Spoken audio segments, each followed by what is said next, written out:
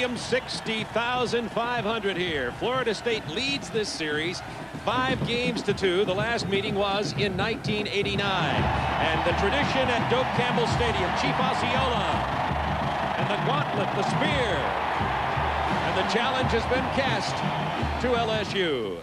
Florida State won the toss. They will defer to the second half. LSU will receive. You see number 33 on the left, Odell Beckham. Number 2 on the right is Slip Watkins. Watkins with the blazing speed for LSU. Richie Andrews, senior, number 9, with the kickoff, the left footer. It's going to come down to Beckham, very high at the 12. Beckham loses the ball. FSU has it at the 16-yard line. Terrell Buckley, number 27, came up with it for Florida State as Beckham dropped it at the 16-yard line.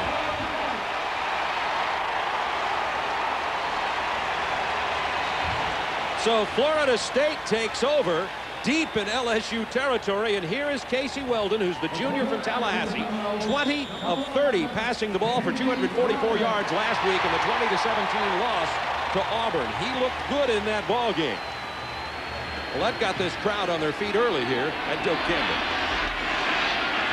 Ampli and Edgar Bennett in the backfield for Florida State. Dawson in motion. Here is Ampli. Inside the 10 and out of bounds, inside the 9. And Tim Foley, let's look at that kickoff return by Odell Beckham again. The special teams have been a thorn in the side for the LSU Tigers. The ball pops out. Beckham, a freshman, has to realize the severity of that error. And that's just not what LSU needed to get this thing started on the right foot, obviously. This will be second down 3. FSU. The ball just inside the 9-yard line. Casey Weldon with Ampli and Bennett in the backfield. Ampli follows the blocking on the right side. Big hole, touchdown, Florida State.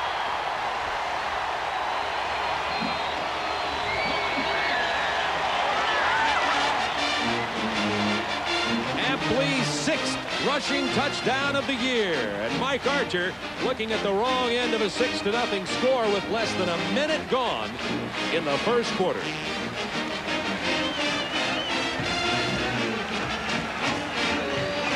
Reggie Johnson, the tight end for Florida State, had done an excellent job blocking for Lee on the play before, and that time you saw Kevin Mancini walling off LSU defenders as Ampli romped into the end zone. Andrews' point after is good. It is 7-0 with only 14:43 remaining in the first quarter. Just a few seconds have gone by, and Mike Archer said last year Florida State had lost 2 when they played LSU and were desperate for a win, and the same has happened this year. You see Dawsey in motion here. Is going to come downfield, wall off here, and watch the block. Hang on a second. Watch the block of Mancini here. Watch him clear the way for Ampli. Pulling out around, you see Robert Stevenson, number 52, number 29, Dawsey fighting to get in the way of those Tiger defenders. Excellent block by Stevenson. Mancini coming around the corner here. Look at that big guy. Walling him off. Protects Ampli. Escorts him right into the end zone.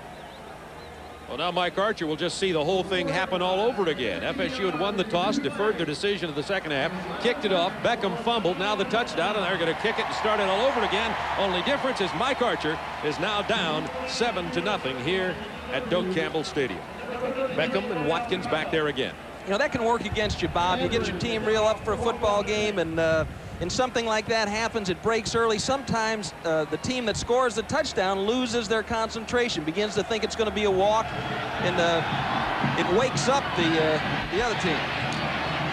Here comes Slip Watkins this time. Let's see if he does any better. Down hard at the 21-yard line. First man down, number 44, John White. 18-yard kickoff return, and Chad Loop now will get an opportunity to put this LSU team on the offensive move. He's a redshirt freshman from Baton Rouge. Chad Loop has only 1 interception, 3 TDs, 48 of 82. Mike Archer put 22 kids on the field for the first time in their opener against Georgia. Bobby Bowden replacing 14 starters. neither team has a lot of experience. Harvey Williams is 22. He's the tailback. SEC back of the week, 213 yards against Kentucky last week. There's Harvey Williams. You see he's a good runner out to the 29-yard line, tackled by 45 Kirk Carruthers, and a penalty marker is on the play.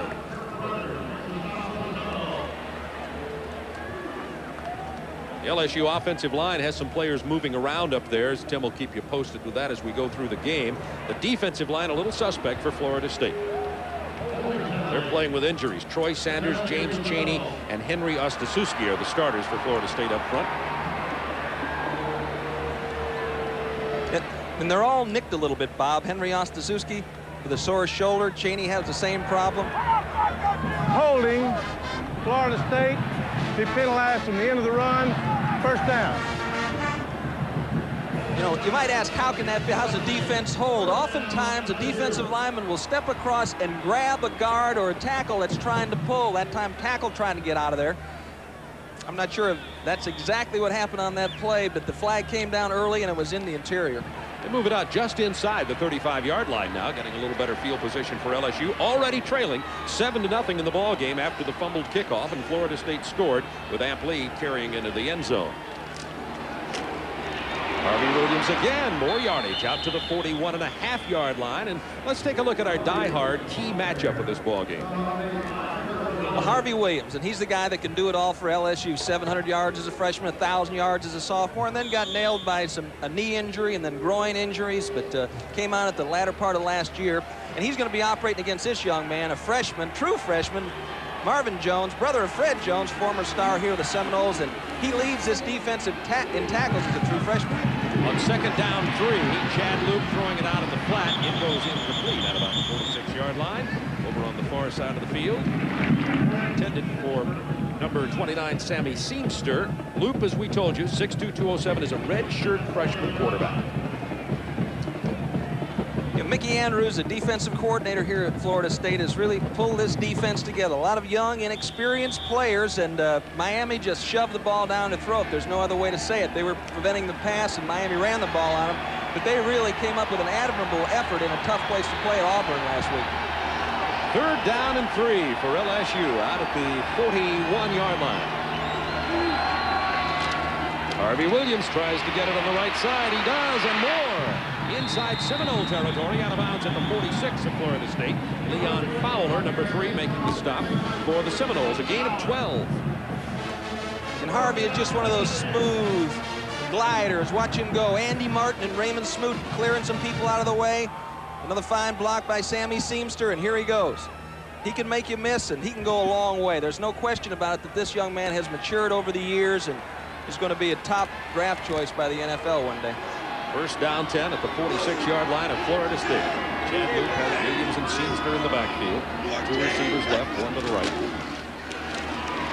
Williams again, nice lateral move, gets inside the 45 to the 41-yard line. Troy Sanders makes the stop for Florida State. One thing that's a little bit different early on here, Bob, and watching the films, most of the time when LSU was in a one-back set, they were throwing the football. That's the second time now, early in the game, one-back set, run with Williams. Trying to throw the defense off a little bit, trying to confuse their keys that they may have established in their minds. Second down 4 from the 41. Williams hit in the backfield, spins free. Drives close to the first down yardage near the 36-yard line. Harvey Williams, number 22. He's a senior from Hempstead, Texas. He's had some personal problems. The coach has supported him very well, and Mike Archer told me yesterday he believes that this young man is ready to play and get his head into football because he has a great future ahead of him. Good pressure right up the gut. A lot of backs would have been down for a 3-yard loss, and here he goes. Gets a first down, clock running. Those are the statistics coming into the day. Third place in the league in terms of yards gained for Harvey Williams. Going to be third down, very close to the first down. And his career has been dotted with injuries, Bob. It's just even this year, that's third in the league, but we saw him miss most of the Vanderbilt game, and that's not the only action that he's missed this year. He got a hamstring in that ball game. This is third down, less than a yard. FSU leading 7-0. LSU on the drive. We go to Williams again. He may have got it on the second effort. Howard Dinkins, 89, the first man to hit him for Florida State.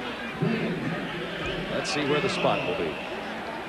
My mistake. I thought he had it the last time. Good job by the nose guard that time. Henry Ostazuski moved him inside and got kind of stood up Blake Miller, who was an excellent lineman, and there wasn't a lot of room there. Harvey slithers through for a yard. Hasn't made Mike Archer smile yet. This kind of a drive is the kind of drive he's looking for. Started at the LSU 20-yard line. Remember, Florida State out in front 7-0. There's a fake play, snapped straight back to Harvey Williams, and he's knocked down hard at the 30-yard line. You saw Chad Loop walk over like he's calling an audible to his end on the left side. They simply snapped it, but FSU was ready.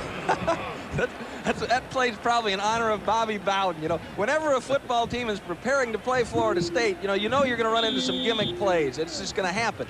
So LSU, not to be outdone, Ed Zombrecker and Mike Archer came up with one of their own. Second down 5 from the 30-yard line. Like the old single wing, snapping it back to the tailback. Williams stopped this time at about the 28-yard line. He's hit by Howard Dinkins again. Dinkins playing well at the right outside linebacker position. He's a junior from Jacksonville for the Seminoles. We may see more running than usual even for LSU today, Bob, because of the injury to Kinchin. He's got a separated cartilage in his rib, and that's not real medical, but the idea is that his side hurts and may just slow him down a little bit, so Williams may take a little bit more of the load. Already 8 carries for Williams. This is third down 2. 9 carries for Williams. Hit in the backfield, avoids one tackle, does not get it this time. Down he goes at the 30. Excellent pursuit by the Seminoles. Troy Sanders will get credit for the first hit. Well, this time FSU bringing their strong safety. You see Bill Reagan's coming upfield. Nobody blocks him, and watch this. A little slop to the inside, and then pops it back out. Great pursuit by FSU. Finally, Marvin Jones gets there to put him away, but Williams was off to the races if Jones hadn't got there. Here's a field goal attempt from Pedro Suarez, a sophomore from Hialeah, Florida. And it's going to be about 46 yards. It's a fake around the right side. Close to the first down. Let's see where they spot it. The official is saying the first down was achieved. Jesse Daigle, backup quarterback, took the snap and ran to the 25-yard line. Well, Jesse Daigle is his dad's one of the coaches here at LSU, a quarterback, and he was in the hunt for the backup position early on in the season, but now his chores are holder for the extra point, field goals, and great effort by the quarterback to get that ball across the first down marker. Way to go, Jess. Well, there's 2 of Florida State's own medicine. 2 plays being thrown right in their face early on. The fake field goal gets the first down. Harvey Williams, left side, drives inside the 20 to the 18-yard line. 10 carries in this game already for Harvey Williams with 9:24 to go in the first quarter. Well, one of the things that Harvey Williams realizes is that he has to show his durability. No NFL team's going to draft a running back if they think that he is fragile. And so they're going to give him the ball a lot, and he certainly has the ability to carry the load. Second down 4 at the 19. This time they hand it to Seamster. He has stood up at the line of scrimmage, hit by Kirk Carruthers, 45, the inside linebacker. By the way, Harvey Williams now has moved into 3rd place on the all-time LSU rushing list, behind only Charles Alexander and Dalton Hilliard. He passed Terry Robisky, who's offensive coordinator presently with the LA Raiders.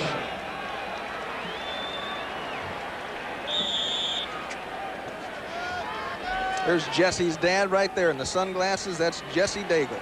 His son just ran for first down on that fake field goal. I know Papa's proud. This is third down 3. Loop to the air. Intended for Seamster, incomplete. Now that'll bring up another field goal opportunity. This time we'll probably actually see him attempt the field goal, Pedro Suarez. I think Mickey Andrews had about 3 guys on Todd Kinchin there. And Sammy seems to have just drifted off into the flat. He was uncovered, gone unnoticed, blocked for a second. The guy whose primary responsibility he was just kind of let him go, and ball just a little high for him to make the catch. This kick is up, a 35-yard attempt. It is good, if we have a 7-3 ball game here at Doak Campbell Stadium with 8:11 remaining in the first quarter from Tallahassee.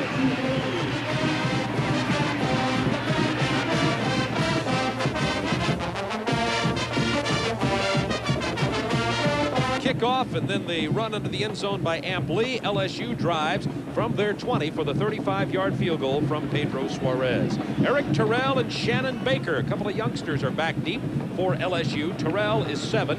Baker is number 1. Suarez will kick off for LSU.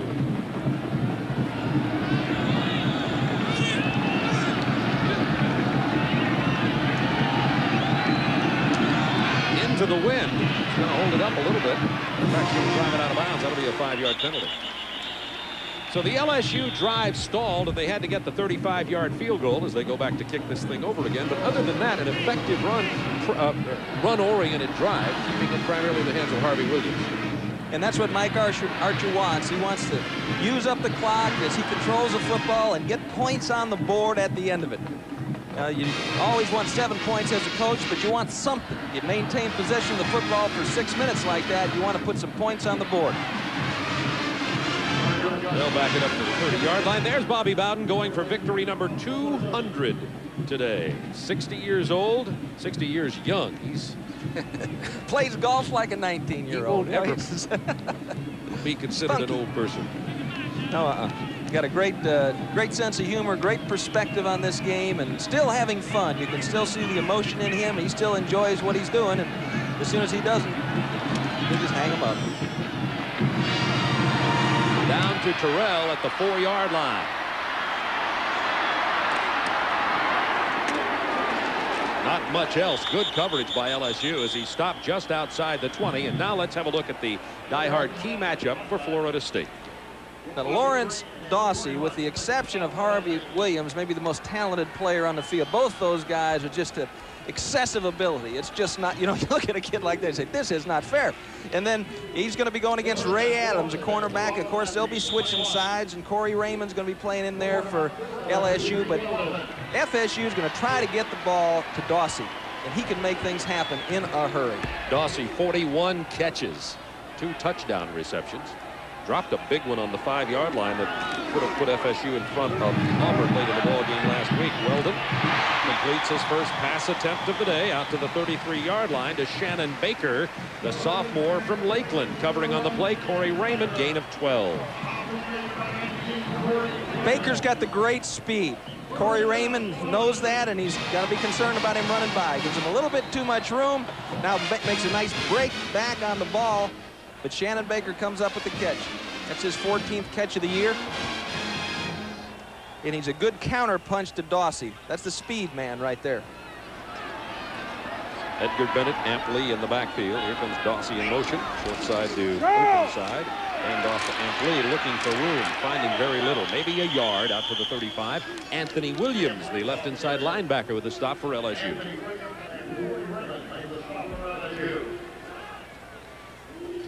Talked to John Mitchell, the defensive coordinator for LSU, and they're going to try to give this Seminole team some different looks. They've really concentrated on getting the ball to the backs and pass patterns. And I know Bob Bowden has talked a lot about trying to get it down the field, but you know, I'm not sure they believe that at LSU. 2nd down 9.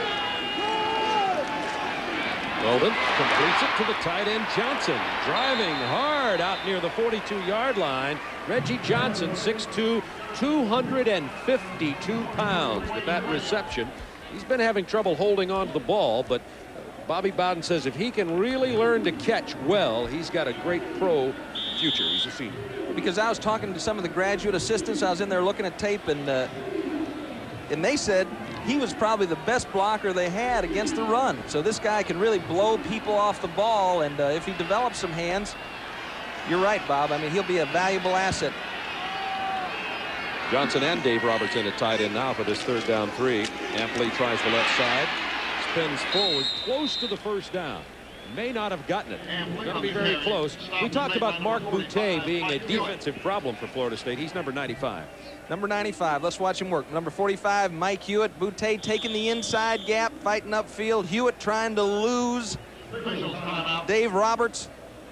Roberts doing a good job on him. Mark Boutte started out by backing up Carl Dunbar and Clint James as a freshman, and then went to start at the nose once Darrell Phillips graduated. Now they needed him back at tackle, and they're building that defensive front around him. Pete Jenkins feels like he's going to be another one of his boys in the pros.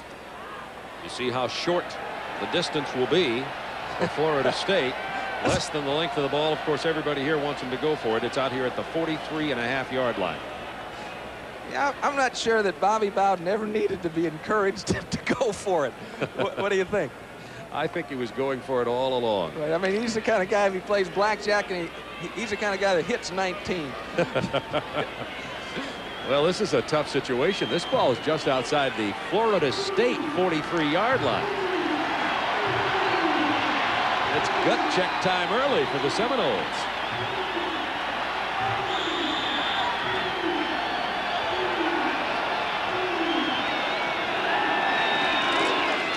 Handed off to Bennett. He gets the first down on the right side.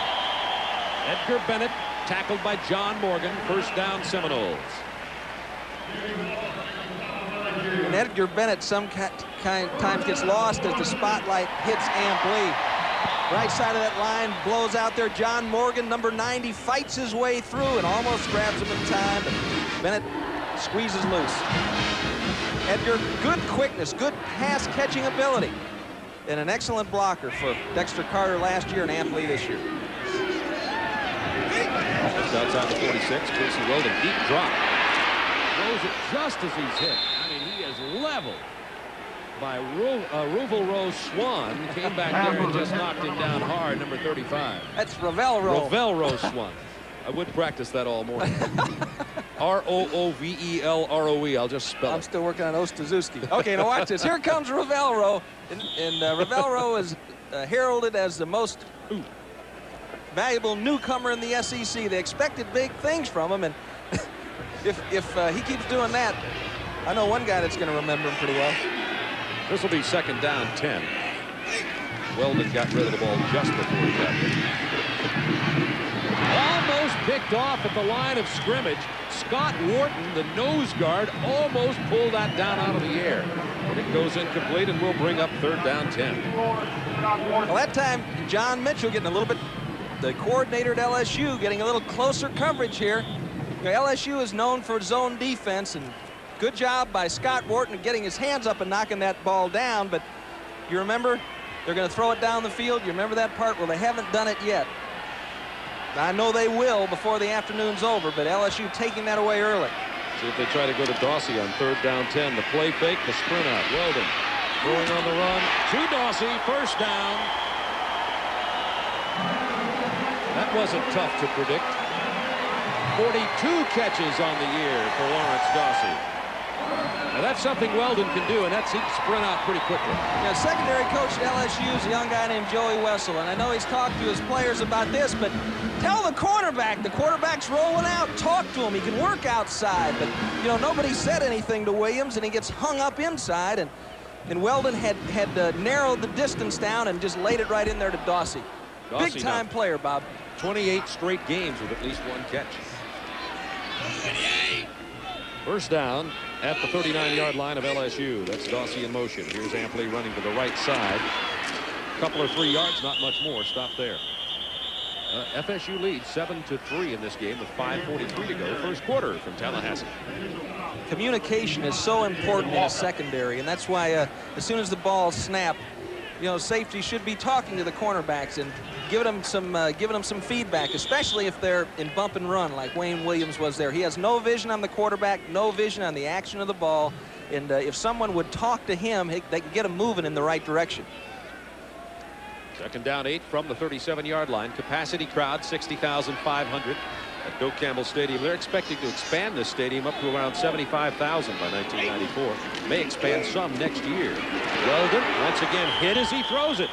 Good penetration. This time Mark Boutte. 95 is back there.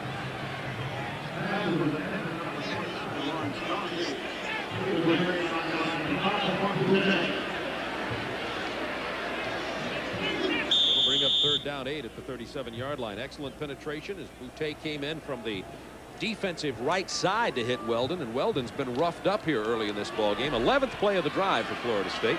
3rd down 8. 5 defensive backs. They've got Swan down coming on the top, Bob. Weldon has the protection this time. Can't find anybody. It is complete to Edgar Bennett, but only to the 35-yard line, short of the 1st down. That's where the Florida State drive is going to stall. They say incomplete now. He didn't hold on to it. Good job by Swan that time, too. He's fighting upfield on a pass rush. He saw that back trying to slip out and just gave him a shot and knocked him off enough that Weldon couldn't get it to him. Weldon setting. See Stevenson 52 blocking there. Mike Morris number 60. Swan late coming in there because he grabbed that back, and finally they find somebody off in the corner, but Bennett can't hold on. Well, now it looks to me as though that pass was complete. There's a disagreement with the officials out here as to whether or not the pass was complete. Looked to me as though Bennett caught it. The catch was good. It'll be 3rd down at the spot. They resolved the difference, and the catch is complete. You must have seen the replay here, Bob. Yeah, they ruled it a catch. Yep. It's still 4th down, however, at the 35-yard line. It'll be 4th down 6. 4th and 6. Not this time. Not this time. But you don't know. You don't know what's going to happen. That's the exciting thing about Seminole football. You never know when something exciting is about to occur.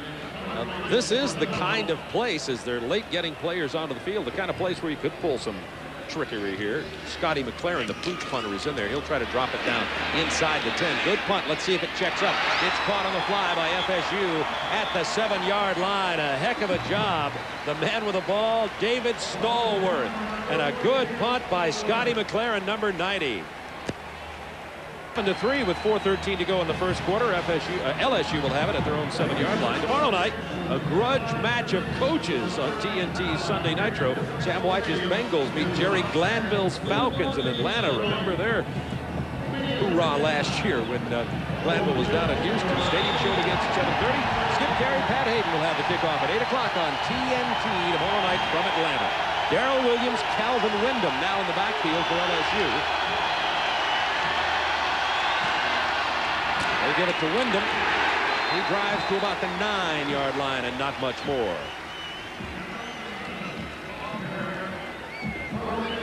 There's the noise meter at Doak Campbell Stadium. Not a heck of a lot of noise early in this ball game, but if it stays close, you can bet it'll build. And this is a time as a defensive back, you're always thinking about the deep one. You're thinking about the 90-yarder. You're going to give him the short stuff. Don't worry about it.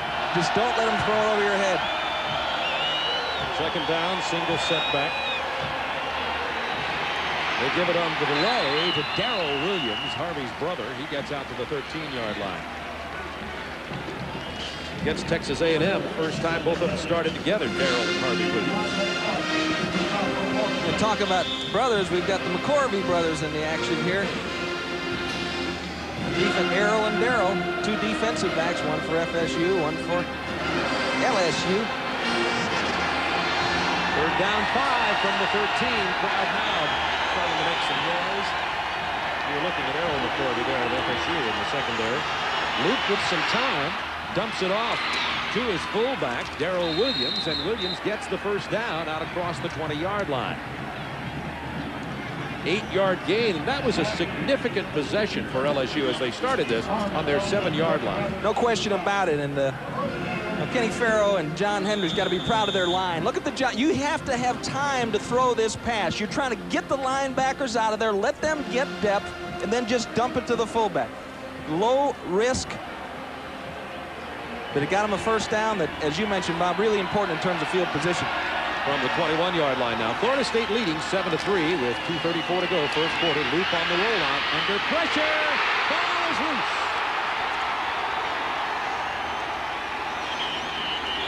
Anthony Moss knocked it out of there, number 99.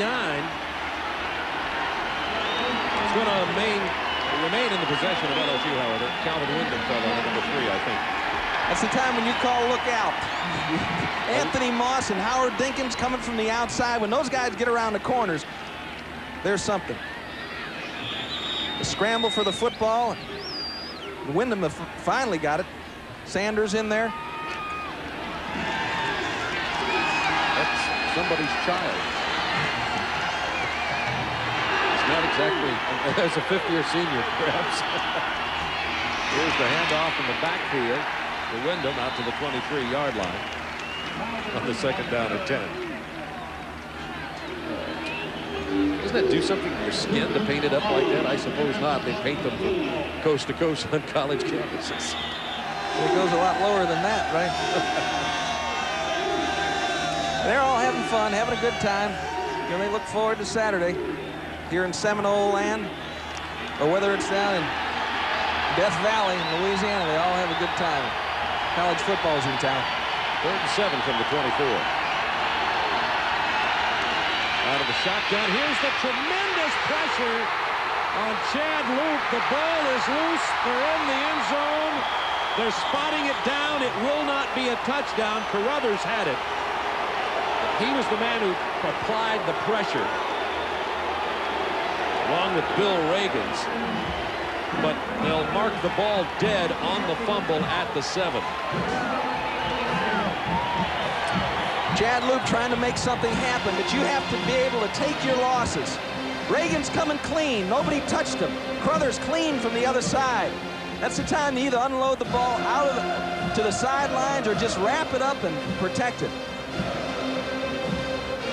I think he tried to make it look like he was throwing it, but the official didn't buy it. And so FSU now has the ball, puts the Tiger defense in another bind.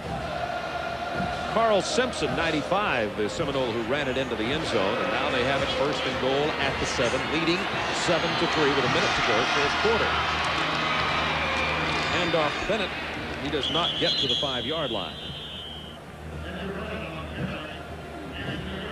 You play tough defense, you try to put some things together, and all of a sudden they throw you into the game a second time at the 5-yard line. And this is where you need some seniors. This is where you need some, old rough guys that haven't shaved for a couple of days, to get in there and whack some heads around and get those young kids fired up. Get them believing that they can make something happen here. They can take it right back away from them. Of course, Bobby Bowden's trying to stick it in the end zone. 2 turnovers for LSU. First one led to a Florida State touchdown. Rossi in motion. Ampley to try the right side where he scored last time. He waltzes into the end zone. Ampley's second touchdown of the day. Both of them coming after LSU turnovers inside the 10. There's only 16 seconds remaining. Great block by Edgar Bennett. That fullback, the guy that makes it happen. As we mentioned, for Dexter Carter last year and for Ampley. Good run by Ampley, but this was just a matter of finding the white grass.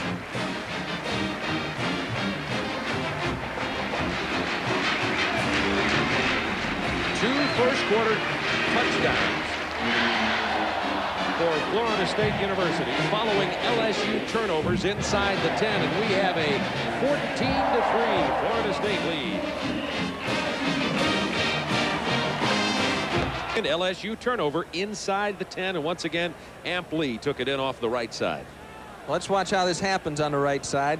The right side of the line, just an excellent job, but right here, right there, Reggie Johnson, watch the block that he gets on the linebacker, and watch Edgar Bennett here take down the defensive back as this play develops. Good job, good contact by Johnson. Now he gets the turn. Haynes leading it up inside, but Bennett chops down a defensive back, and touchdown Ampley. And ready for the kickoff again, we have Odell Beckham and Slip Watkins back deep. Number 2 Watkins on the left, Beckham over the right side of your screen. Beckham, the man who fumbled the opening kickoff of the game off the foot of Reggie Andrews that Florida State took in for their first touchdown. 16 seconds in the first quarter. And Andrews drives this ball into the stands. Touch 'em all. Oh, my. They'll bring it out to the 20. Nothing ticks off the clock, and LSU will have one opportunity for a play here in this quarter.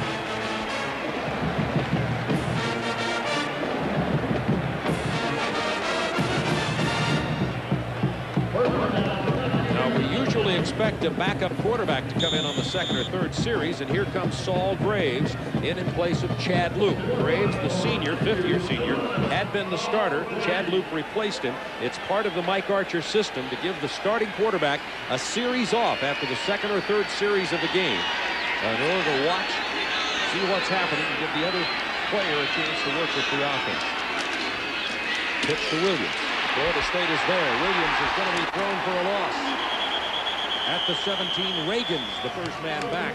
The senior strong safety for Florida State, number 15. The Seminoles certainly come after the run. There's no question about that. They're attacking the run. And we'll talk more about that when we come back. That's the end of the first quarter. 14-3 Florida State.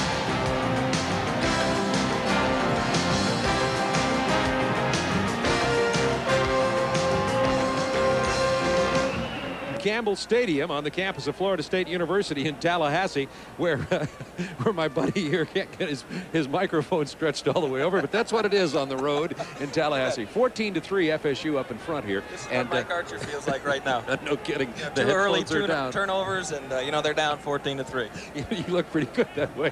Well, we just like to share everything with you on our TBS broadcast. It's kind of a family affair here, so we'll get back to the action on the opening play of the second quarter as we make our way back over to our view. We've also spilled coffee in our booth, so it's quite a disaster area up here. Somebody's placing a call to the Florida governor right now. It's second down 12 from the 18-yard line for Florida State, for LSU, with the Seminoles leading the ball game by a score of 14-3. Saul Graves tries to set up the screen on the left side. He tossed it out to Seamster, but he dropped it at about the 13-yard line. The statistics in the first quarter, you see that LSU actually has a little bit better edge in the statistics in most categories, but the big one, 2 turnovers, both inside the 10, both of which Florida State turned into touchdowns. I've been doing the dishes over here. Clean up that coffee. Really? Now the crowd's starting to get into this defensively as it's third down 12 for LSU.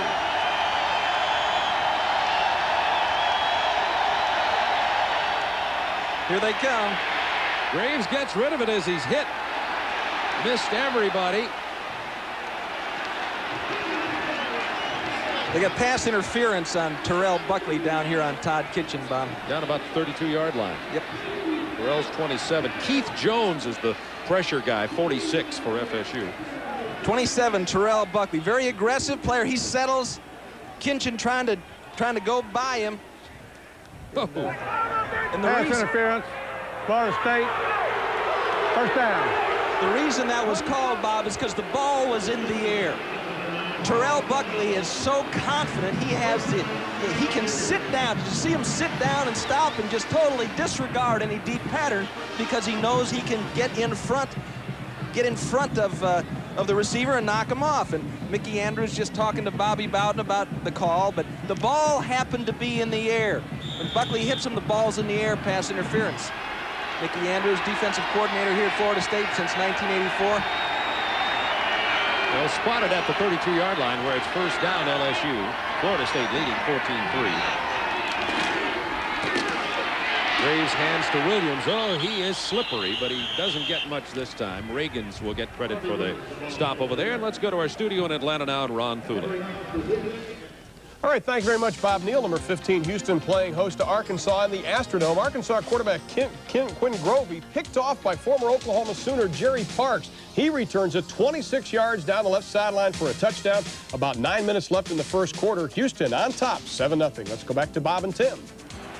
Some people wondering if this will be Houston's week to become number 1 in the country. Everybody who gets to be number 1 seems to lose. We'll keep you up to date on all the scores all day long. Graves with a play fake, wants to throw. He's hit as he throws. Great grab by number 49, Todd Kitchen. He's the big playmaker, and he's out near midfield. They'll spot him down at the 48-yard line.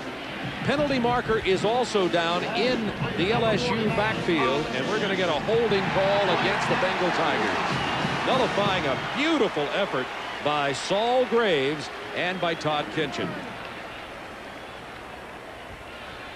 Saul Graves really hung in there. I think they might have picked up Ray Smoot on this one, but Saul Graves hung in the pocket.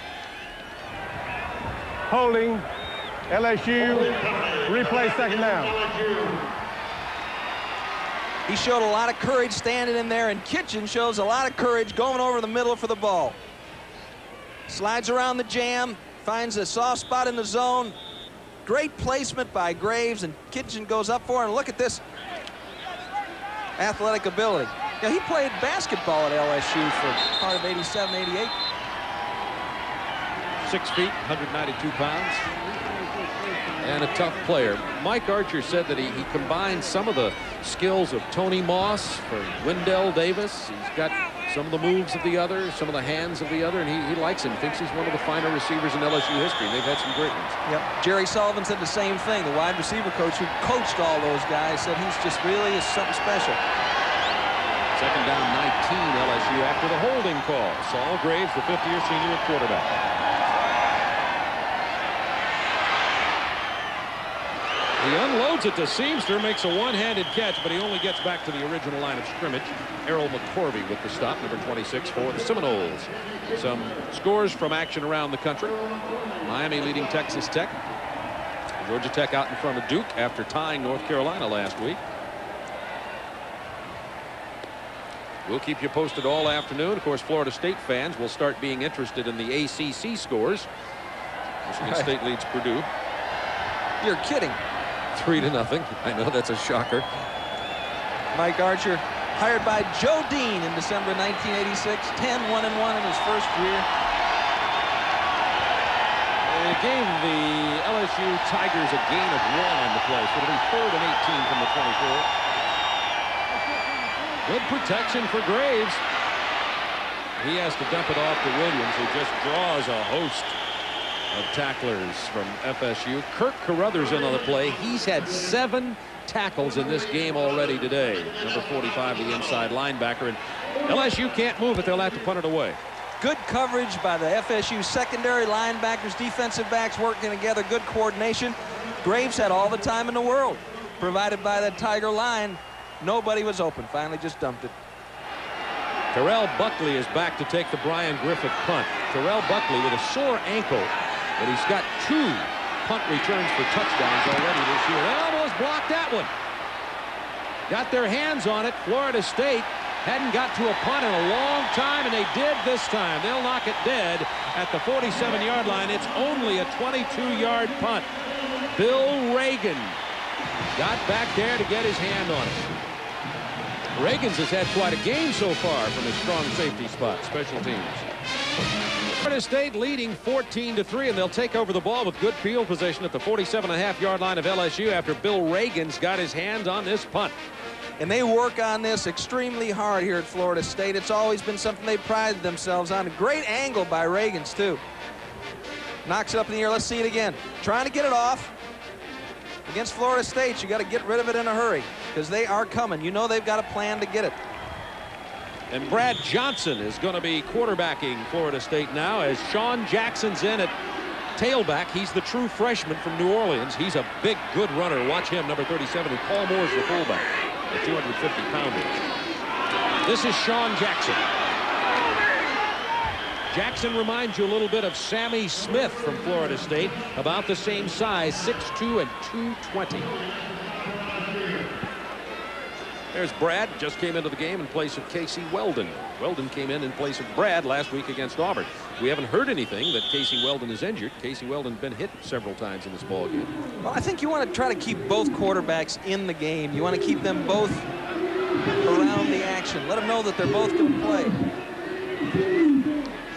Looks like Casey Weldon's okay. He is down the side. 14-3 FSU. Second down 1. John Jackson Penalty markers fly. Jackson got enough for the first down, I believe.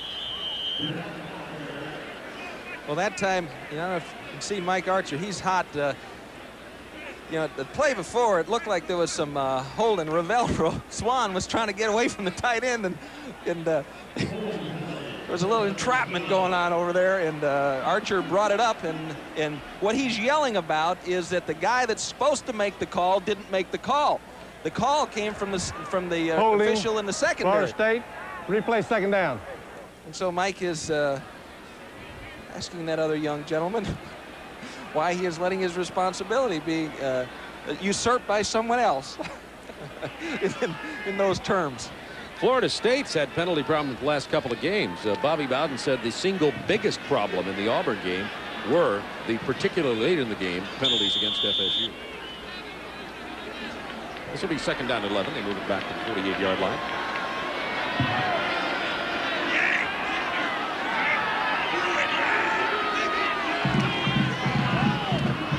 Here's the handoff to Paul Moore, the big fullback. He doesn't really have the outside speed, as you see, and he stopped up here at about the 46-yard line.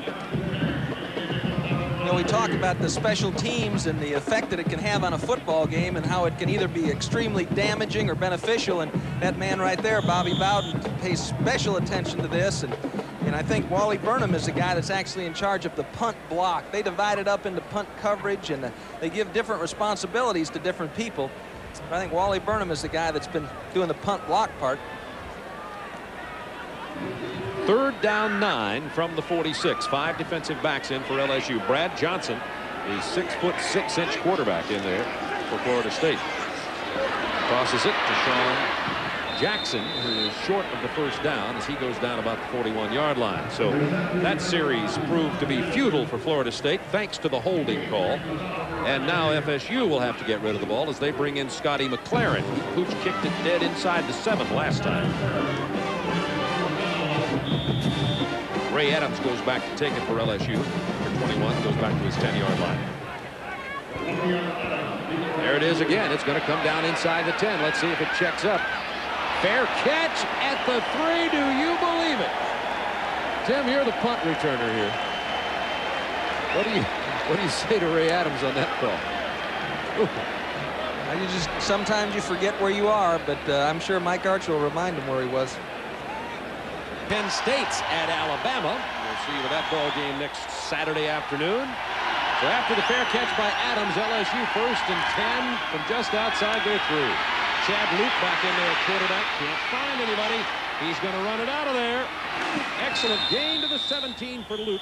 Kirk Carruthers gets it. Gain of 12 yards. That gets LSU out of the hole, or at least somewhat in better position. Another great job of coverage by the FSU secondary. Seminoles doing a fine job sticking with these Tiger receivers. Nobody there. Good protection again. Nobody there. Luke tries to run it out. Gets a first down. From the 17-yard line, Harvey Williams and Darrell Williams in the backfield. Here's Harvey running behind his brother. That's a good block out to the 21-yard line. Tackle made by John White, number 44 for FSU. They got a fine combination here in strong safety, FSU. Reagans and White. I mean, both of them real Stanley Shiver type of guys, and all the Seminole fans will remember him. Just big hitters, both of them, and got a couple of really strong shots on some Auburn receivers last week I saw, and just very, very aggressive and quick to get upfield. See that LSU's got the wrong end of the field position as they've turned it over inside their 10, and FSU through some great punting has been nailing them back deep in their own territory. Have to go a long way on these drives. This time out to the 28-yard line as Williams tripped up by Troy Sanders. You also got to remember it's early in the game, and sometime a team that is young loses its focus, and just like Florida State against Auburn last week at 17-7, looked like they're going to start pulling away, and all of a sudden a more experienced Auburn team and in that home stadium woke up and came back and pulled out a victory. First down at the 27-yard line for the Bengal Tigers. 4-2 coming into this ball game. Here's Harvey Williams. Excellent acceleration across the 35-yard line to the 36. Harvey was 7 carries for 42 yards. Then he was 5 carries for 6 yards. He's now got 15 carries in this ballgame. But as you mentioned, not real good field position, not really in run-pass situations. You start seeing LSU mix in a few more play passes and first down as those linebackers start firing up into the battle zone. 2nd down 1. Toss it out to Kinchin. Kinchin gets a first down. What moves he has after the reception. That's where he is so dangerous. Last week against Kentucky, he turned about a 3-yard pass completion into a 70-plus yard touchdown run. You know, he just had an outstanding. He had a run a couple of weeks ago. Also, he ran through everybody a couple of times. You get a little shake, and here he comes. Little basketball. He can go to his left. He can go to his right, but don't go back that way, Todd. Remember, those guys are coming. To the 45-yard line. 1st down 10. Todd playing with sore ribs today. What do you say? Would you call him a big play receiver? Chad Loop is hit as he throws. Back the 34-yard line. That was Marvin Jones, who's not only big, he's fast. And a true freshman. Watch him work here. A true freshman. You know, he didn't get here till the fall and played for Miami Northwestern last year. His brother's Fred Jones, so, I mean, he's got it in his blood. But he's going to be a great player for him here. Bobby Bowden said that he doesn't think a defensive player has made this much impact as a true freshman since Ron Simmons, one of the great Florida State defenders. 2nd down 10 at the 45. Luke gets to Williams. Williams is hauled down right at the line of scrimmage by James Chaney, nose guard. Seminole defensive line playing a little better right now than we saw them against Auburn.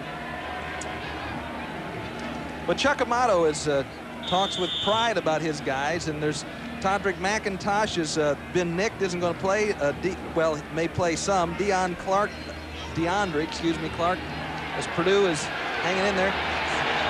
DeAndre Clark is also nicked, so that they've been injured up there, but the guys that are playing, he feels, are making decent progress. 3rd down 12. Luke. Almost a one-handed grab by Kinchin. If he hadn't have got his hands on it, could have been a pickoff by Florida State. And just couldn't pull it down. Yeah, and you know, he might have come off. This is where he's hurt too. He's hurt on his right side. Watch him go up here. I mean, it takes guts. No wide receiver likes to catch the ball across the middle. They sure don't like to jump. You see how he came down with that arm to protect his right side? That's where he's hurting. In a valiant effort by Kinchin. Remember, FSU got a hand on it last time. Buckley back to take the punt of Brian Griffin. Let's see if FSU goes for it. They've got 10 on the line.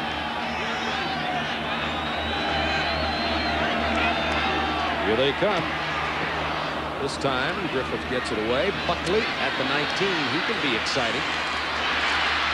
Not a lot this time. Out to the 28-yard line, Terrell Buckley, and we'll be back to Doak Campbell Stadium in just a moment. Florida State assistant coaches in the booth looking down on the field. We have 6:23 to go in the first half, and the Seminoles lead at 14-3. Van Hallinger and second from the right. On the right was Mark Richt there, a quarterback at Miami. Actually, when Mike Archer was a defensive backfield coach there, played behind Jim Kelly, and he's tutoring the quarterbacks now here at Florida State. FSU has Casey Weldon back in at quarterback after a series from Brad Johnson last possession. It was nullified basically because of that holding call. Here's the screen to the left side. Poorly thrown. Bennett can't hold it. It'll go incomplete. Florida State really hasn't developed a lot of offense in this ballgame. The 2 touchdowns came both inside the 10-yard line. I think you have to say that, you know, John Mitchell and Joey Wessel and those guys that John Fontes, linebacker coach there at LSU, have done a good job negating some of the real strength of this team. You know, Dawsey hasn't been a factor yet, and Amp Lee, they've been around the football. They're doing a good job defensively. That time it was a double screen, Bob. Screen set up on both sides and well covered. 2nd down 10 from the 28. Junior Casey Weldon at the quarterback. Amp Lee tries the right side. To the 31-yard line, knocked out of bounds by Darryl McCorvey. Amp Lee's just a sophomore from Chipley, Florida. The LSU sideline. Blake Miller. Landry and Raymond Smoot. I love doing LSU games. Names. Massanton, Boutin, Boutte, Temple. This will be 3rd down 6 from the 32. Make it 3rd and 7.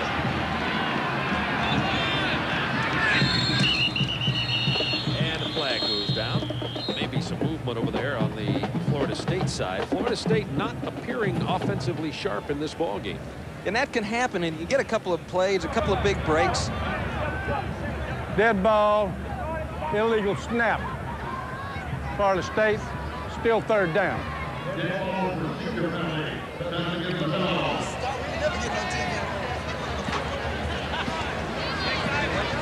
Illegal snap.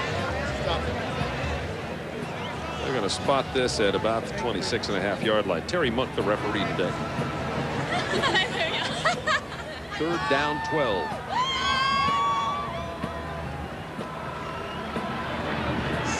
Five defensive backs in the game, Bob. See if Weldon's looking up Lawrence Dawsey, number 29. Play fake, steps into the pocket. Went over toward Dawsey or Reggie Johnson. Number 80 Johnson and Dawsey. Ball really kind of split the two. And Weldon misfires this time, thanks to once again another Florida State penalty, though, putting him in a hole. Last series penalty hurt Brad Johnson at quarterback. Now the penalty hurts him this time. They'll have to punt it away. And Kinchin's returning punts. We did not expect this today with his sore ribs. This is John Wimberly about to punt the ball. It's a good one. Fair catch call for by Kinchin up here at the 40-yard line, so he doesn't have to take a lick this time. 5:56 to go in the half.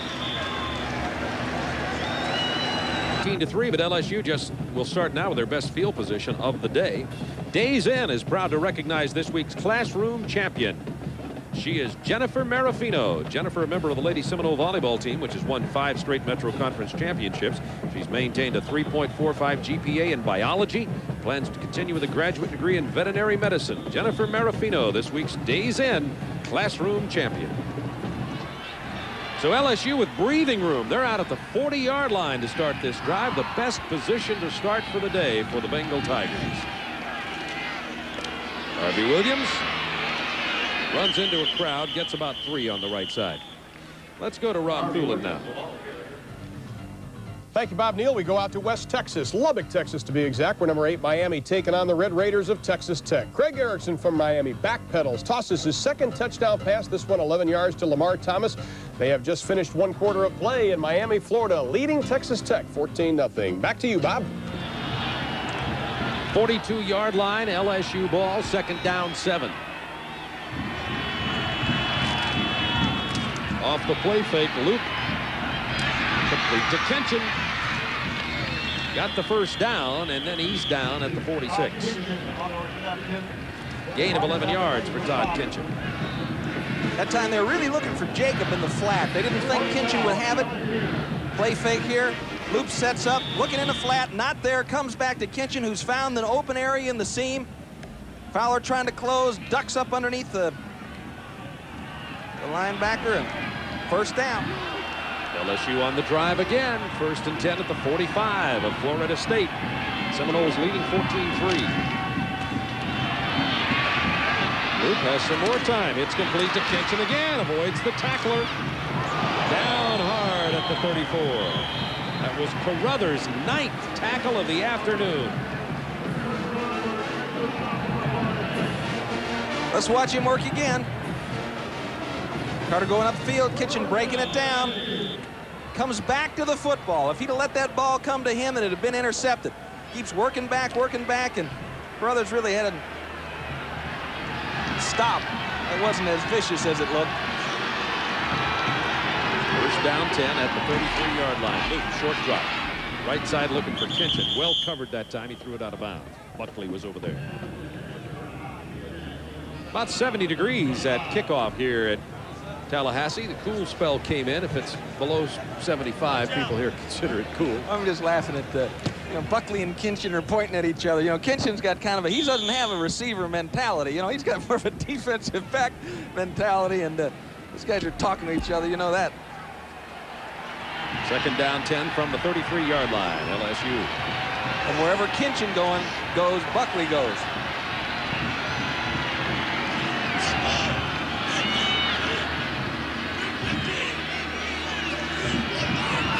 There's an audible. Let's see what happens. Here they come. Loop hit as he throws it. He was looking for Kinchin. The blitz came on. Kinchin was the hot receiver. Buckley was down there again, and Loop went to his back. Howard Dinkins leveled it. Nice job by Loop. For a redshirt freshman to be able to recognize that. Got the ball up in time, but Moss was just in his face. That can be a distraction. You got somebody at 6'5" in your face. We'll keep you posted with scores all afternoon. Ron Thulin will have highlights at halftime. 4 minutes, 20 seconds away from the half here with Florida State leading 14-3 at Doak Campbell Stadium. 3rd down 10 LSU.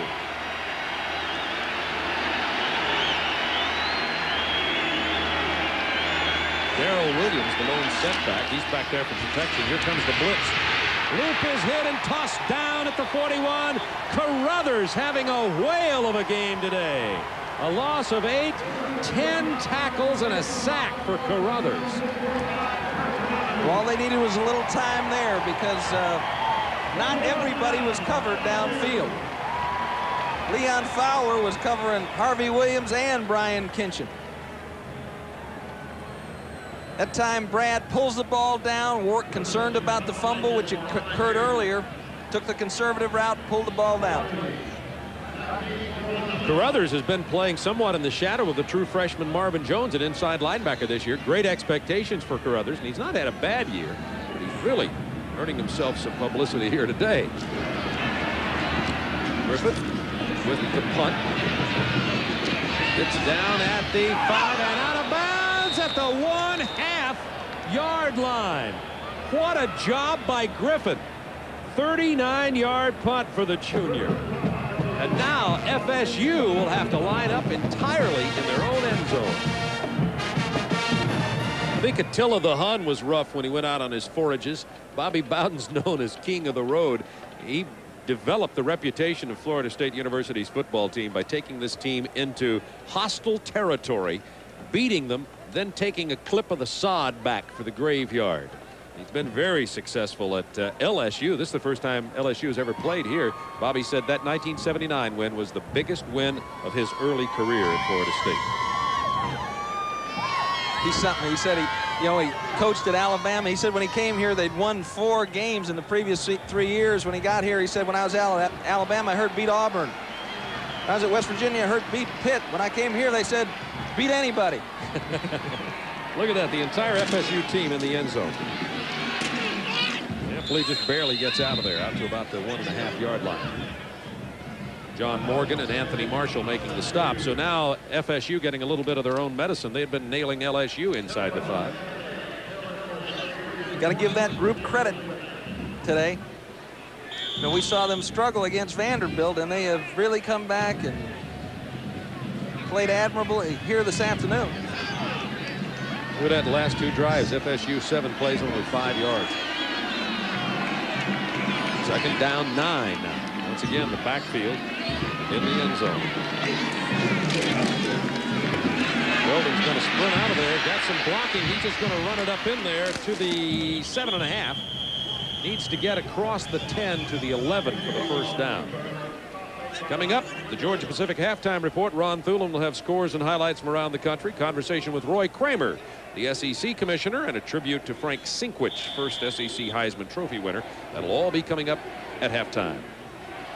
A lot of news going on in the SEC with the expansion and the addition of Arkansas and of South Carolina, and of course now the debate going on between the athletic directors and the coaches about exactly how to divide the conference and how to get those games scheduled. And that's tough because everybody knows the traditions run deep and long in the SEC. A lot of people thought Florida State would be in the SEC, but they opted for the ACC. Football play there will start about 1994, 93. And as Weldon talks to Brad Scott and Bob Bowden, what do you think about that? They picked the ACC. Well, as we take a look at the SEC standings, I think it's a pretty good move for Florida State, actually. Florida State wouldn't make a big impact in the SEC because of all those good teams you're looking at right there. But taking their football program to the ACC, they become a very powerful thing there, and it also helps the ACC. So, and the SEC did well, I think, with Arkansas and South Carolina. We'll be seeing down the road, although both Arkansas and South Carolina were losing today. LSU 2-2 on the season. That whole expansion and changes in college football are going to change the entire picture of college football in the next 3 or 4 years. Nobody's quite sure exactly what's going to happen. Of course, Miami electing to go to the Big East, where they don't even have a football conference yet.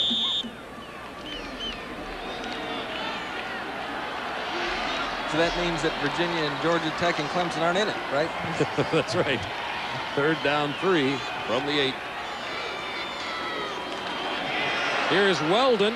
He fakes it, toss it out to his tight end for the first down. Good grab by Reggie Johnson. Once again, innovative play calling. Nice job of acting by Weldon. He bootlegged the ball around and tossed it out to Reggie Johnson. That's a Bobby Bowden special right there.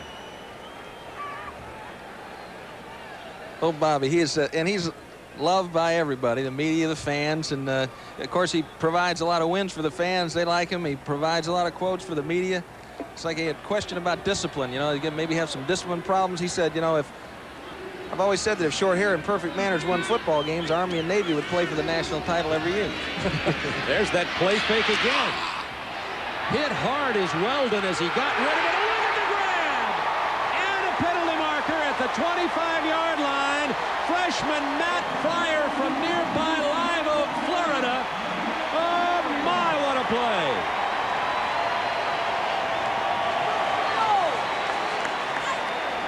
John Morgan levels Casey Weldon, who got off the pass anyway. Good play action. Whenever you got Bobby Bowden backed up, you can be ready for that. He gets nailed, lets it go, and this ball is right on the money. Look at Fryer looking right over the top. Williams in perfect position, couldn't have been any better. Pow! He takes a lick. Down they go. John Morgan just a split second too late. Weldon did not see that ball caught, but he knew what happened.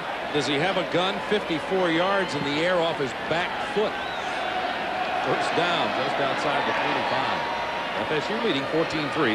1:52 to go in the half. Weldon, short toss this time, goes to Ampli. Ampli, first down, tight ropes his way down to the 11-yard line. Belrose Swan chased him out over there. Well, that's more what they're used to seeing, that quick 3-step drop. If the slant isn't there, get it to the guy in the flat right now. Pop, pop.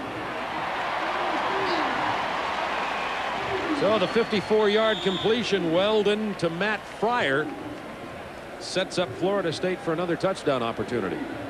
Archer looking on and been in this situation before, of course, as a secondary coach for Howard Schnellenberger. Worked for Tom Olivadotti, who is now the defensive coordinator with the Dolphins, and of course for Bill Arnsparger. Look at this, inside the 20. Florida State has scored 27 of 28 times. Weldon walks it into the end zone. There's Fryer, tipped away at the last moment by Corey Raymond. Great defensive play. That was there, Tim. Fryer and Casey Weldon trying to make a statement about what the Seminole fans have in store for them in the future. But Corey Raymond really did an outstanding job of getting his body around, locating the ball, and tapping it away just in time. Fryer, redshirt freshman. He's only 5'10", 185 pounds. It's a lonely spot out there. You're a cornerback down there. Good there. Here's the run right up the middle. Ampli spinning and driving to the 2. Marshall hauled him down. Ampli takes it down to the doorstep. One of the scary things about calling man coverage, or in this instance a blitz, somebody gets walled off and they run the draw. Great job by Anthony Marshall squaring up Ampli, which is almost an impossible task, and holding him out of the end zone. Just an excellent job. Good job of running by Ampli. Going to bring joy to Seminole fans for a long time to come. This is 3rd down and 2. If they can actually get a first down without getting a touchdown here, if they get it inside the 1, and FSU decides to call a timeout to talk this one over. There are 56 seconds left in the half. We'll be right back to Doak Campbell Stadium.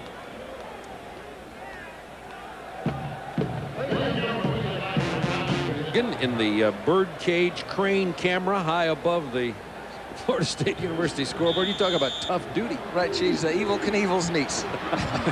This will be 3rd down and 2 for Florida State.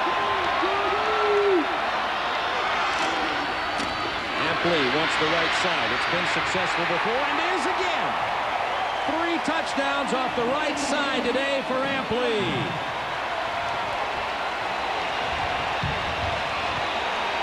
He has 8 touchdowns rushing on the year now.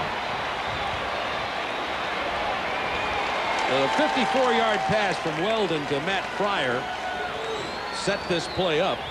99-yard drive. Remember, the Griffith punt went out of bounds at the Florida State 1-yard line. What a drive by the Seminoles. Richie Andrews. Point after is good. 21-3 Florida State with 52 seconds to go in the half. Well, you can't call that a cheap touchdown. Starting at their own 1-yard line. Innovative play calling and a courageous pass from Weldon to Fryer to set it up. And a couple of youngsters too. Casey Weldon's a junior, but Matt Fryer coming in here, a lot of quickness. Let's look at this touchdown here. Off the right side again. That's a 3rd time. Pen. See Reggie Johnson. Watch Reggie Johnson working here, and again a good lead block by Edgar Bennett, and here we go.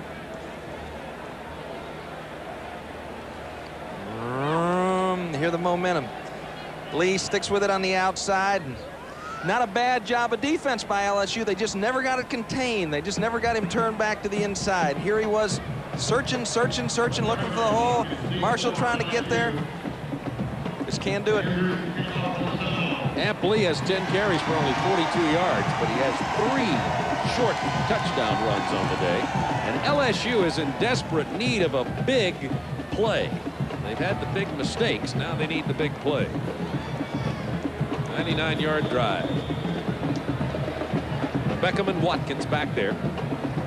Watkins number 2, Beckham number 33.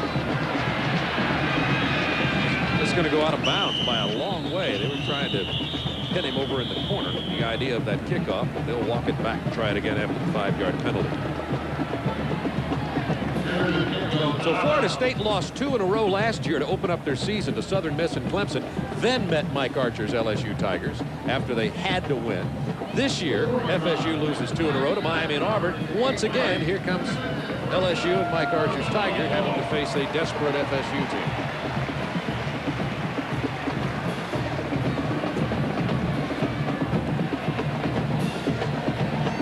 Of course, Mike Archer's football team a lot better off than they were last year at this time. Last year, I think they were 1-5. Now 4-2, and they had a lot of things to get worked out on that football team last year, and he feels a lot better about this group here, even though they are young and inexperienced, and he knows he's going to have to grow with them for a little while. He feels good about the way they're working together, their attitude, and that's what's important. Beckham at the 8-yard line. To the 25-yard line. 45 seconds remaining. 17-yard kickoff return. 45 seconds in the first half. Florida State leading at 21-3. Another thing about Archer, he was under a lot of fire last year, and as you know, he's got the benefit too of having Joe Dean there, who is kind of the master of personal relations as athletic director. But under a lot of fire to actually fire some of his assistants, and coaches have done that in the past, and he kind of hung with his guys, and he said, this is the same group that took us to 10-1-1, and we're going to stick with them through the tough times and got things going. Loop under pressure again. Chased out of bounds just at the 30. Carl Simpson was just licking his chops. Slow down, Chad, slow down. Archer's only 37 years old. He was only, what would that make him, 20? Bobby Bowden was 23 when Mike Archer was born. And this is, you know, Bobby's going for his 200th victory. I think Mike's going for his 27th. Got to get 27 to get 200, I guess. Second down, 4. Here's pressure again, penalty markers. And Luke goes down at the 31-yard line. Clock down to 30 seconds in the half. So LSU, a run-oriented football team, now falls behind 21-3. Tim, they're going to have to start putting it in the air more, and they're certainly not as comfortable having to go to the air. But trailing by this score, I think we're going to have to see that in the second half. Probably, but I think that, again, they're going to work in the run. I don't think it's too early to panic because things can happen. And their defense takes the ball away a couple times. Face mask, Florida State, 5-yard penalty, first down. They'll move it out to the 35.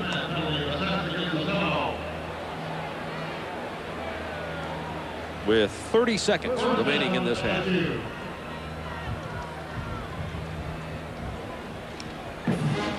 Chad Luke continues quarterbacking. Saul Graves, fifth-year senior, came in for 1 series for LSU.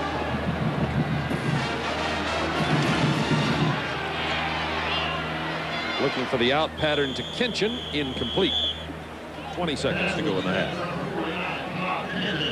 Luke trying to stick it in between the short zone and the deep back John Davis, and you notice that Todd didn't put up his arm that time. Todd Davis had it in his scope. He was going to do some damage to the young wide receiver if he'd have gone for that ball. Luke 4 of 11 for only 40 yards passing today. Graves came in, went 2 of 3 for 4 yards. On the second down, he's going to run out of there. Gets the first down and out of bounds up near midfield with 13 seconds to go in the half.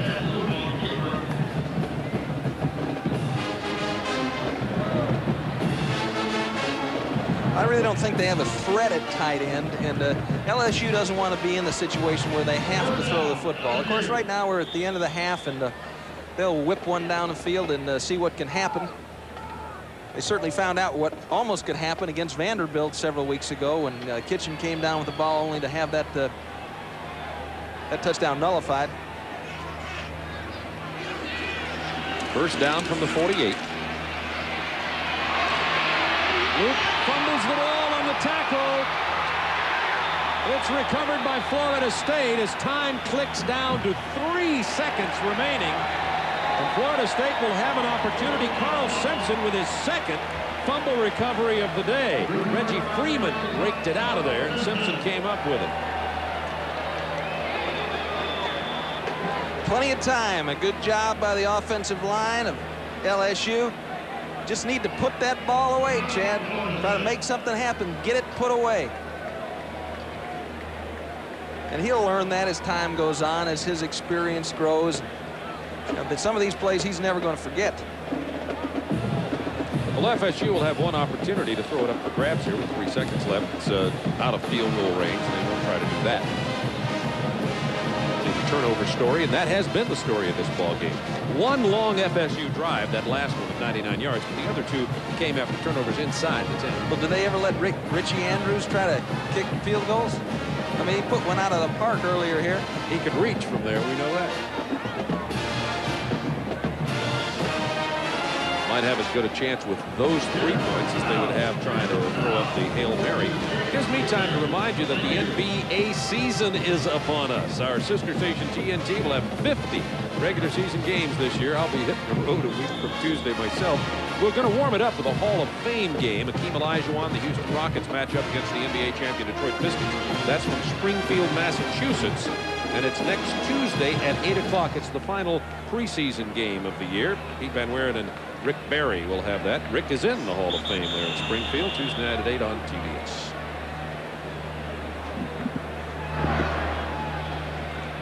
The timeout called by Casey Weldon here.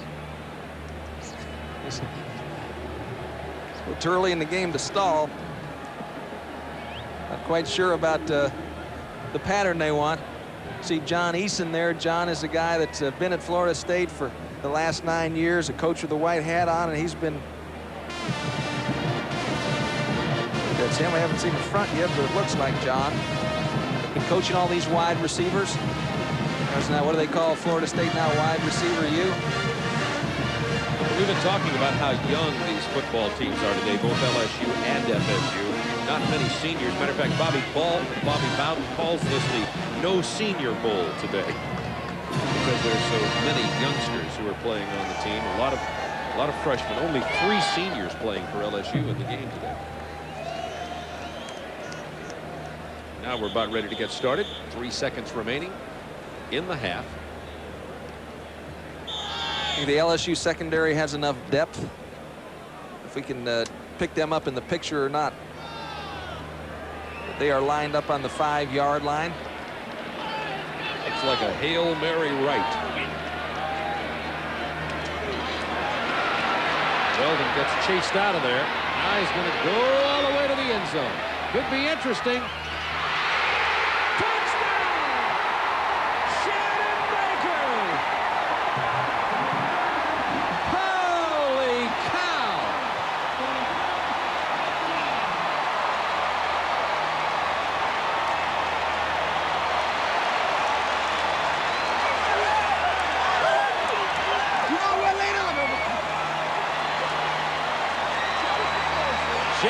Baker, the sophomore from Lakeland, got it after it was tipped. They're having to help him up with all the celebrations down there.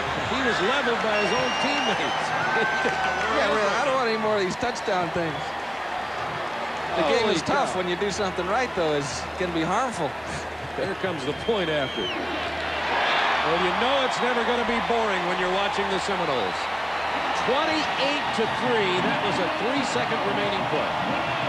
Weldon sets it up, then rolls to the outside, giving his players as much time as he can to get down there, get up, get set up, and get in position. And now it's just a jump ball. Everybody up. Raymond there, Marshall there, and Shannon Baker. Good concentration, comes out with the football for 6 points. 81, Kevin Knox gets up high, gets his hands on it, as does Dawsey. That's a great grab by Shannon Baker. Well, at halftime, the score is LSU 28, Louisiana State 3. Florida State leading it by a score of 28-3 at the halftime. It was 21-3 with 3 seconds left, and coaches always tell their players, remember, with 3 seconds, we've got a chance to get it in the end zone. Now the Florida State players are going to believe Bobby Bowden. I guess, and this has kind of been indicative of the first half for LSU. Played real good on defense, played well on offense, competitively on offense, but this is kind of, it says it all in terms of a dropped kickoff, a fumble by the quarterback, both set up 5-yard scoring drives by FSU, a long pass, and then this one here. Good alert play, Seminoles up for the ball, Tigers up for the ball, Shannon Baker 6 points with 3 seconds left, and just a sad way to end the half if you're an LSU fan. Now 13 first downs for LSU, 159 yards passing for Florida State, but 92 of those yards come on 2 plays, so they just haven't done a good job eliminating the big play. So a 54-yard pass play set up a touchdown, and then the 38-yard pass play there in the last play of the first half with only 3 seconds left, a Hail Mary pass. So we're underway in the second half from Doak Campbell Stadium. And they'll spot the ball right about the 27-yard line. Eric Terrell with the run back for Florida State. And they'll spot it, yes, at the 27-yard line. And the Seminoles lead it by a score of 28-3 as you take a look at the first half drives, and you see they didn't, for the 2 touchdowns, had to go 16 yards and only 7 yards for the first part of that for Florida State. Then they did have one 99-yard drive before the half ended.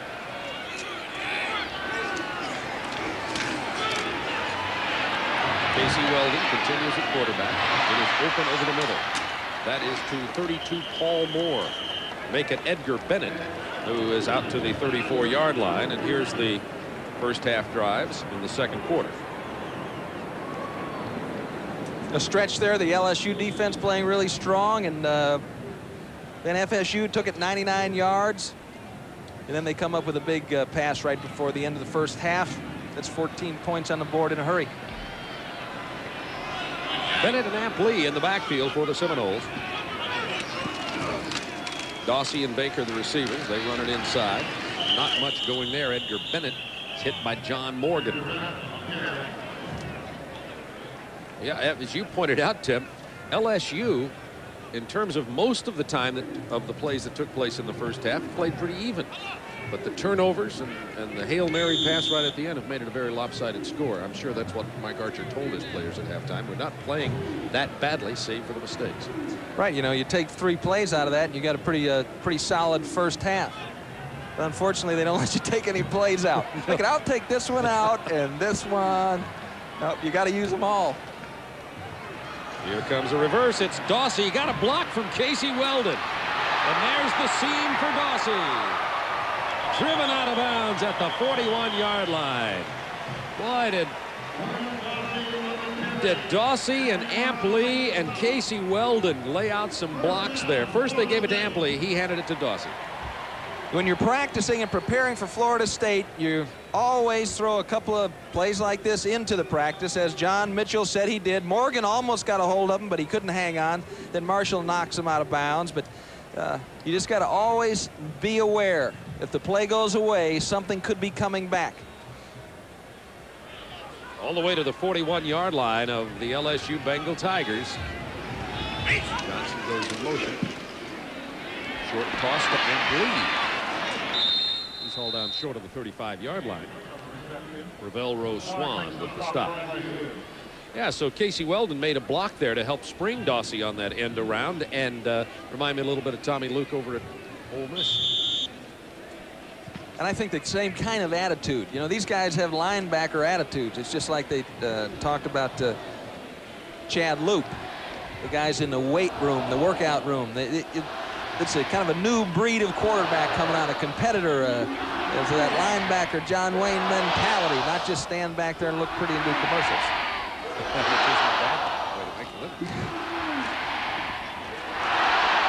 Hit from behind by Mark Boutte. Weldon goes down at the 43-yard line. Loss of 8 yards on the play. Weldon had a lot of time.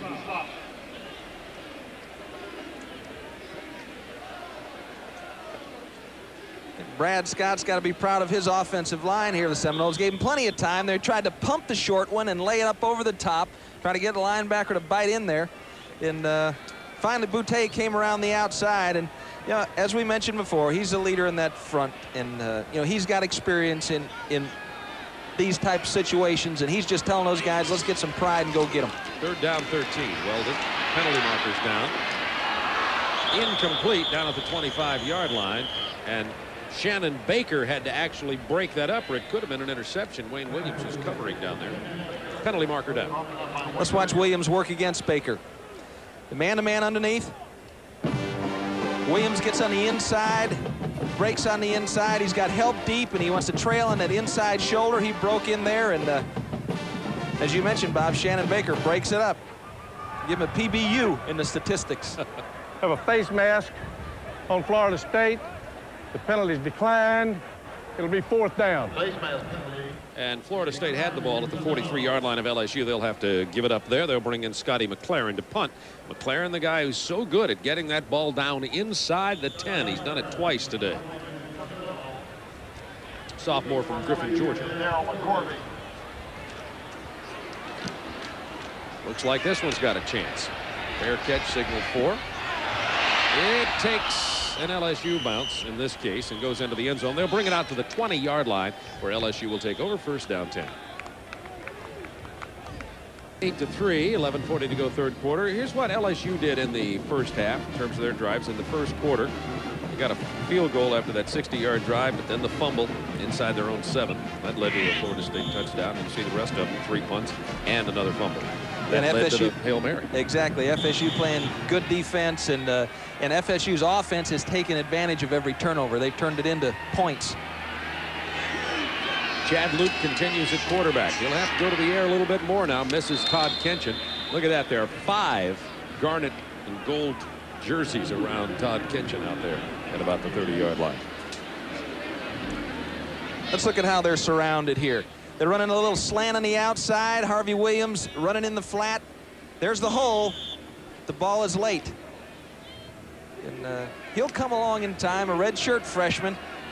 Just got to look a little quicker, get the ball going. Got a great teacher, Ed Zonbrecker, the offensive coordinator for LSU. Did all right with Tommy Otson. Second down 10. They run it with Williams. He gets about 3, not much more. Williams had 42 yards on his first 7 carries, but only 67 at the half after carrying the ball 17 times. And the FSU defense has really settled down. Let's watch Marvin Jones here. Carruthers gets picked off and Jones gets in on the action. But the defensive line has done a more effective job this afternoon of protecting those 2 linebackers. They had a little trouble against Auburn as linemen were getting through on them, but not so much this afternoon. On the third down 6, Luke running out of trouble. It's picked off. Incomplete. No, they're saying it is picked off. Leon Fowler into the hands of Kinchin. Popped out of his hands into the arms of Fowler. First the official signaled incomplete, and then he signaled a reception. You know, and Mike Archer's response to this, I'm sure, is this isn't happening. Kitchen breaks it off, got plenty of room. Fowler coming. He just doesn't look it in. Fowler alertly completes his follow through, makes the catch. You know, it's a totally clear sky here in Tallahassee, Bob, but if you're LSU, it may rain. You know, I mean, it's just one of those days. It's one of those days. If you fell out of bed, you probably wouldn't hit the floor. Florida State with the ball first again at the 32-yard line. Quick handoff up the middle. It goes to Edgar Bennett inside the 30 to about the 28-yard line. You know, that's only the 2nd interception of the year for LSU quarterbacks in 142 pass attempts. You know, and they've taken good care of the football. In terms of turnovers, I think they were 2nd in the SEC in terms of fewest, 17th in the nation. But it's just been one of those days this afternoon. Early in the third quarter, Florida State now with another opportunity. They're up 28-3, and they have the ball at the 27-yard line of LSU.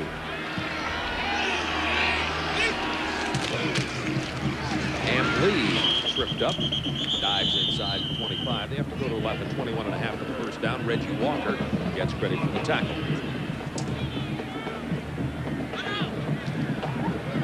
Amply, we've been joined in the booth by David Neal,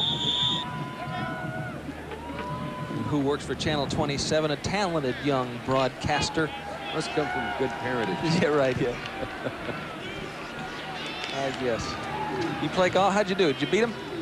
No, I you guys never play did. golf? You no, never did? I gave that up years ago. I gave that up years ago. We're going to play again tomorrow. Dave has his priorities in line. He got 2 tee times. Yeah. The other child represents him. He's an attorney. Exactly. Not a bad way to go. Shannon Baker, the intended receiver. And it falls incomplete. Weldon has just been calm all afternoon. He just really seems unfettered by all the attention and the change. He just has a good time. A couple times came to the sidelines, and he just kind of talks to Bob. And I think that one of the things about playing for Bobby Bowden is when you play for him, you're going to have fun. You know, you win some, you lose some, but he just got a good spirit. Andrews going for the field goal. It goes wide to the left, and that's about the first thing that's gone wrong for Florida State today. They continue to lead 28-3 with 9:28 to go in the third quarter from Tallahassee. 3 in Tallahassee. Beautiful afternoon for everybody but the LSU Tigers. 9:28 to go in the third quarter. Tim and I are already making our New Year's Eve reservations. I know where I'm going to be New Year's Eve. You know, you wouldn't think I'd plan that far ahead. I'm going to be in Tucson with you. Tucson, Arizona, for the Domino's Pizza Copper Bowl, huh? I like that. Oh, man, it's going to be great. Stay at the Ventana Canyon Resort again. I'm not sure that that's where we're going to stay, but, you know, that was a nice place to stay. You got that right. It's nice to think about here in October afternoon. Out to about the 27-yard line, the handoff goes. Not much happening on the first down play. Bobby Bowden well on his way to his 200th victory of his prestigious coaching career. Coached at Samford, 59-62, West Virginia after that, and then Florida State since 1976. And only Joe Paterno has won more games than Bobby among active coaches today. Second down 9, LSU. Looking for the big play somewhere. And here they come with Slip Watkins. He's got the blazing speed. Hauled out of bounds out at the 43-yard line by Tommy Henry, but a big gainer, an 18-yard gainer, with Slip Watkins coming on the end around. And let's look at Slip coming back around the horn. Okay, you know, he is a track man and was redshirted last year actually because of his track activity. He was so active there and leading LSU to some outdoor track championships. Great speed and almost came up with a big one. Out to the 44-yard line, first down. LSU's been held out of the end zone and a field goal to show for their efforts today. Harvey Williams making some nice moves. A run of about 10 yards. That's his best effort since early in the first quarter. That's that O.J. hop. The reminiscent of the great O.J. Simpson. Just kind of slips through there, feet not too far off the ground. Gets him back in a hurry. Boom, now he's back down on the ground and just ready to move back, cut back against the grain, trying to find that seam, break a big one. Harvey's kind of a stand-up runner, 6'3", 208. That's a little tall for a running back. It seems though the evolution has taken him shorter and shorter and shorter, especially with wide receivers. Chad Luke with a play fake and an incompletion intended to number 1 Marcus Carter, the redshirt freshman. Bill Reagan's covering on the play. Luke doesn't connect. It'll bring up second down. And probably pressing a little bit as Reagan's walks back to the huddle. One of the defensive captains, one of the seniors, one of the few seniors on this Florida State defense. But Chad Luke probably pressing a little bit, a little distraught by his earlier mistakes, fumbles in the first half. Trying to do something to make up for that. 4 of 14 today with 1 interception. Here's Harvey Williams trying to turn the corner. That's a good block and then runs into his own player. Short of first down at about the 38-yard line. Looked like he tripped over Wesley Jacob there as Jacob was working, trying to keep a defensive back out of the action. View from the band. Florida State with a great music school here. This is how the band member sees the game right there. Third down 2 from the 39.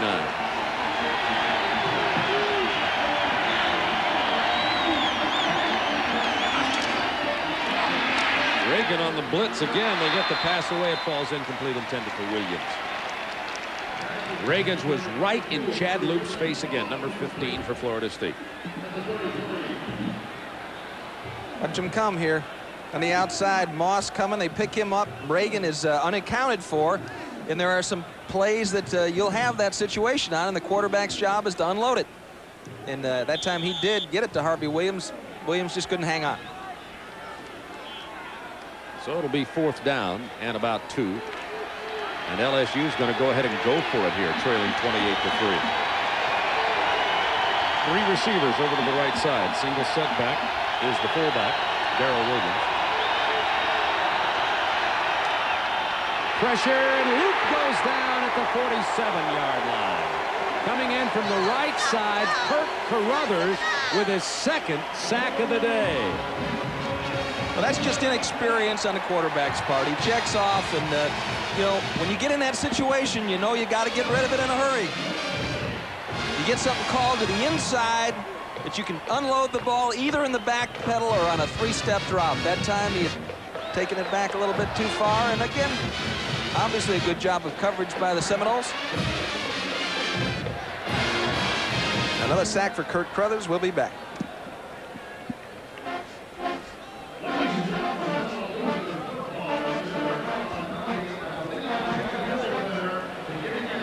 Well, that is Kirk Carruthers, and today he's going to be even a bigger MOC with 2 sacks, 11 tackles on the day for the inside linebacker.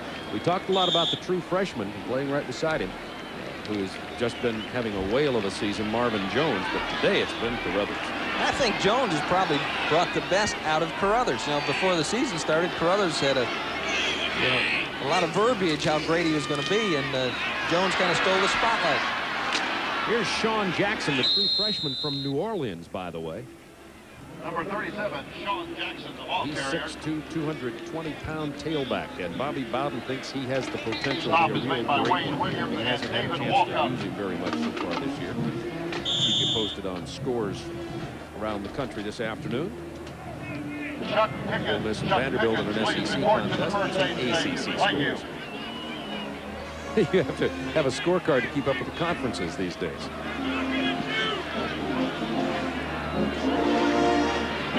Second down, 7. Handoff going to the left side. That is a big load carrying the ball. Paul Moore weighs in at 245 pounds, the fullback. Wade Williams is 5'8", 193. Mike just wants his team to stay in there and fight. You know, don't let go of the rope. Just keep pulling, and there'll be another day when you can line up again. Now, they were 16.5-point underdogs coming into this football game. I didn't really understand that at the time. And the turnovers and big plays have made that look like a good estimate. But this can be a good LSU football team. Here comes Sean Jackson again. Cuts against the grain, drives for the first down. Show you the strength of this 18-year-old.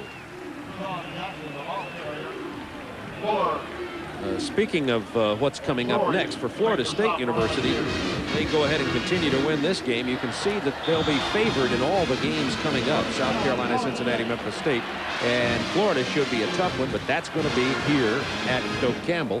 And LSU is going to have a tough one right off the chute next week against Ole Miss, then at Alabama. Best Ole Miss team that we've seen in the last 9 years, and of course Alabama seems to be on the rebound. On the sprint out, Weldon with the toss. It is complete to number 81, Kevin Knox at the 32. That should be an, it'll depend on where they spot it. Could be enough for a first down, gain of 10 yards. There's Knox. He's a freshman from Niceville, Florida. On that particular play, you saw what they like about Casey Weldon. He's mobile. He can go to his left. He can go to his right. Just a real good athlete.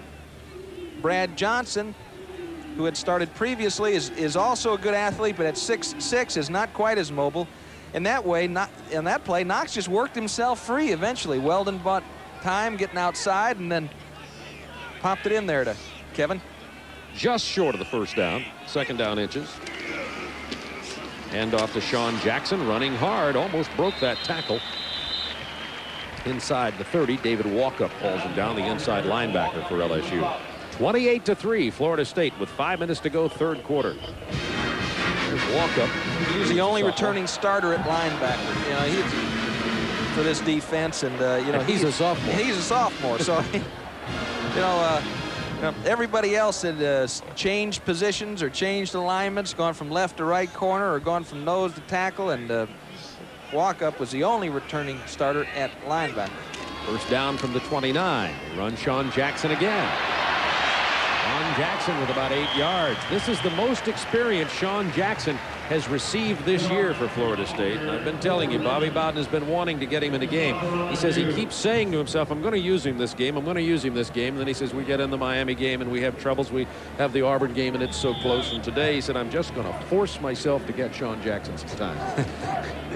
And you know, you can't tell what Bobby Bowden's going to do. He doesn't know what he's going to do sometimes. So some coaches, they take different approaches to the game. Some coaches have the first 20 plays mapped out. And I'm not sure he's really decided which side of the field he's going to line up on, you know, before they hit the turf. Second down 2. Play fake. Weldon with plenty of time has an open receiver. It is incomplete at the 16-yard line. And Reggie Johnson is angry over the call. Let's go to Ron Poulin in Atlanta. Thank you very much, Bob Neal. It is a wild one at Bobby Dodd Stadium in Atlanta. Duke pulled it in 24-21 of Georgia Tech, but on the ensuing kickoff, Kevin Tisdale of Georgia Tech, watch him, he bounces out to the outside, nothing but daylight to pay dirt, 85 yards for the touchdown. That gives Georgia Tech a 31-21 lead over Duke, and they are in the third quarter. Bob? A lot closer ball game in Atlanta than most people expected that to be. You see Kevin Mancini, the right tackle, being helped off the field for Florida State. Let's watch the end of this last play. Reggie Johnson out there in the flat, comes back for the football. Little incomplete. I think I heard it rattling around in there. Me too. I'm going with the official. But that's an A+ for, what do you mean? He's in theater school. Right, yeah. On the 3rd down 2, they run it off the right side. Well, there's some power running by Sean Jackson. Amp Lee at 6 feet 195 and Sean Jackson at 6'2", 220 give Bobby Bowden a little bit of change of pace there. Tailback. A little bit more of a scat back type. You know, and there's no question about it, as football has evolved, you know, you need depth because more and more schools are rolling people in and out of there, and they can just wear you down. So you got a couple of running backs like that. I'd want them to be out of breath if I was on defense. Here's the handoff to the fullback, Paul Moore. Inside the 15, down to about the 13, and Florida State now just wearing out this LSU defensive team. They've been on the field for a lot of plays in this quarter. Well, you know, coaches, I think, have a certain amount of empathy for each other, and Bobby knows that you know, his team has played well, but they've gotten some breaks, and you know, he knows that Archer's having an uncomfortable time, so 28-3, if he's not going to try to embarrass anybody. Chewing up clock, 2:57 to go in the 3rd quarter. This is 2nd down 7 from the 13. Weldon can't find anybody. Calling signals from the end zone. It's picked off by LSU out to the 8-yard line. Weldon was directing traffic, threw it into the end zone, intended for Kevin Knox, but Wayne Williams came and picked it off, number 23. I'll tell you who he wanted originally. He wanted the tight end, and a great job by Ravel Rose Swan on the tight end. Stayed right with the tight end. You see, he couldn't find him. Now he gets outside of the pocket. Knox coming inside, but Wayne Williams all over him. Makes a move on the football and makes the interception. Probably not real sure where he is right now, but he sees green below him, and he says, I better keep going. And we have a timeout on the field. We'll be back to Doak Campbell Stadium right after this. Picnic for Florida State, leading 28-3, but speaking of picking, an interception by LSU, and they have the ball here out at the 8.5-yard line, trailing 28-3, 2:37 to go, 3rd quarter. Now Saul Graves in for another series. He hands it to Harvey Williams, who broke a tackle or 2 and gets it to the 11 or 12-yard line. Saul Graves is one of those fairy tale stories in a sense. You know, his dad played at LSU, White, and I think he ran back an interception for 100 yards against Kentucky back in the earlier days, and still holds that record. And all Saul ever wanted to do was play quarterback for LSU, and stuck with it, and stuck with it, and stuck with it, and backed up, and just had an opportunity to play a lot of football this year for him.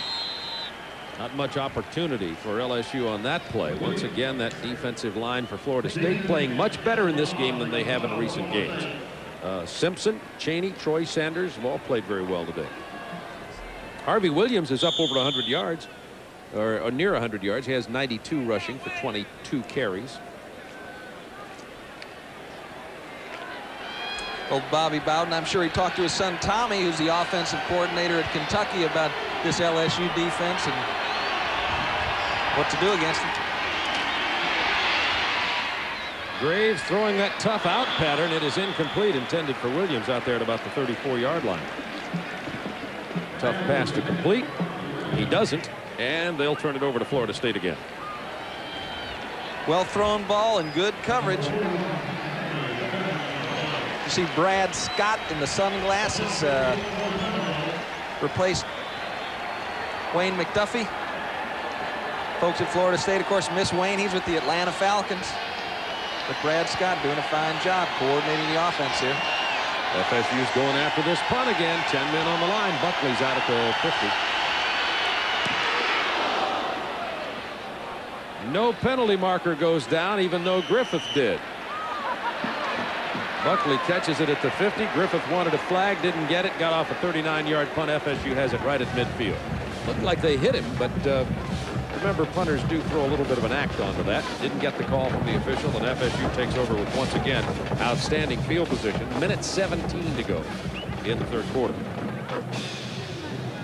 Georgia Tech's added another touchdown now, stretching their lead. Ole Miss out in front of Vanderbilt. 17th ranked Ole Miss will be the next opponent for LSU. And we thought for a minute we were going to get to eat oysters at Phil's Oyster Bar, but alas, Joe put up the flag.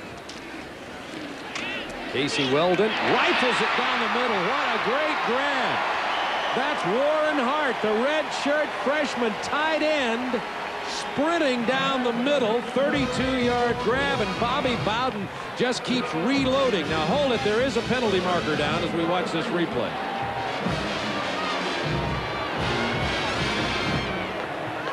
That young man was wide open.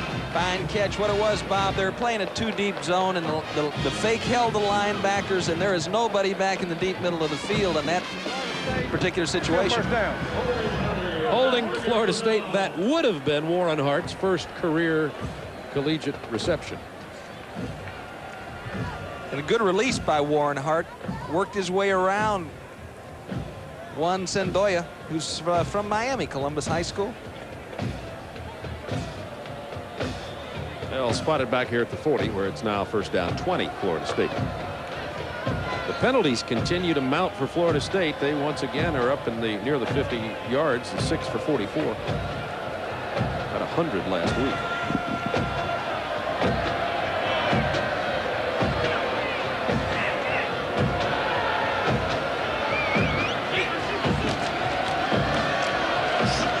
Complete to Dawsey with a nice move after the catch. Dives out to the 47-yard line. Dawsey's been uncharacteristically quiet today. They really haven't got the ball to him that much. LSU's plan seems to have shut him down. Only 2 catches, 13 against Miami.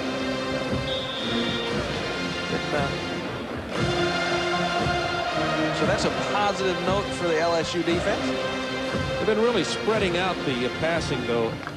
8 different Florida State players have caught passes today. This is second down 14.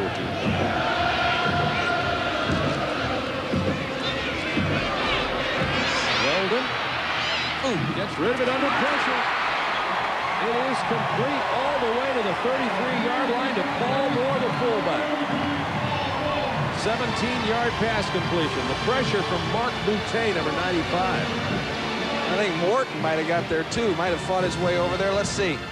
Well, looking downfield, nobody there at first. Boutte chasing him down, and here comes Scott Wharton. And it didn't look like it there, but I mean, he really unloaded on him. And just a tremendous play. Just displays the athletic ability of Casey Weldon.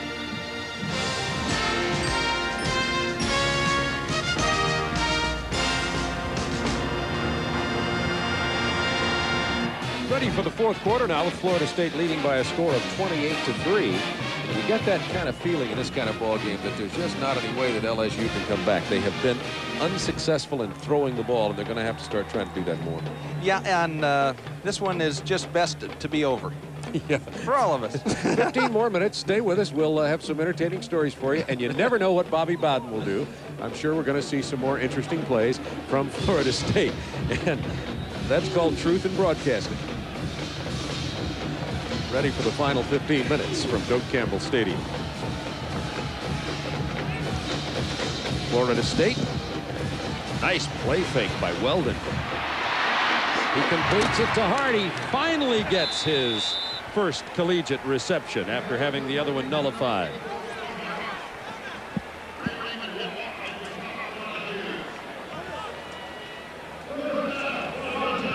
So Florida State, coming off a 2-game losing streak, is really taking it out on LSU here today, even though the score is only 28-3.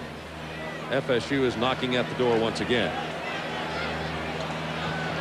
Dawsey split way out wide to the left side, almost off the field and almost off the screen up there. They hand it to Sean Jackson. Let's see if he can avoid some tackles. No, they get him in the backfield.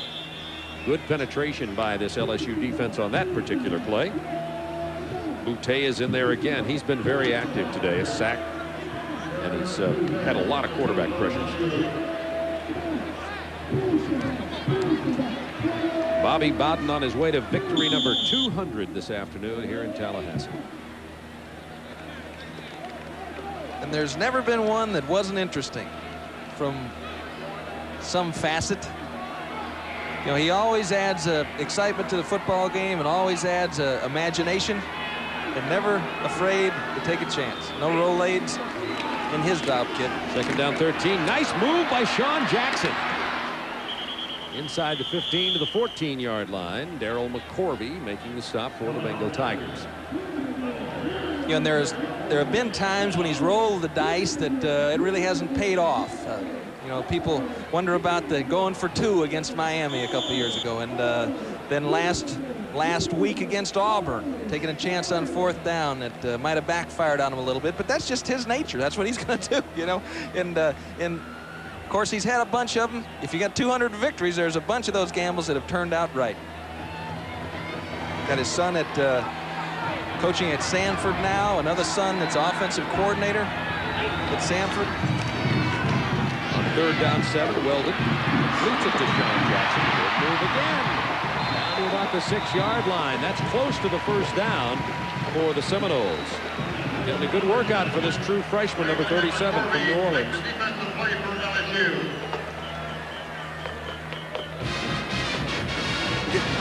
Jackson out here in the flat.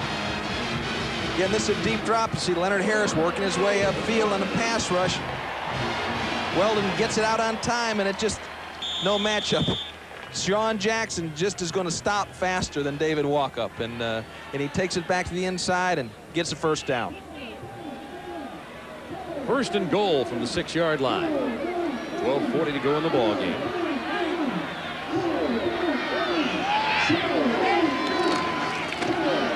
Right up the middle, touchdown. Paul Moore, his 2nd rushing touchdown of the year. Big hole right up the middle for the 245-pounder.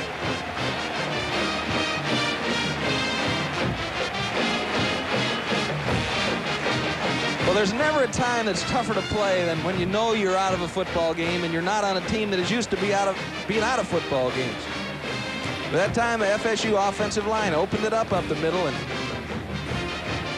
Paul Moore took his 245 pounds into pay dirt. Richie Andrews with a point after. It's 35-3. Florida State will be back.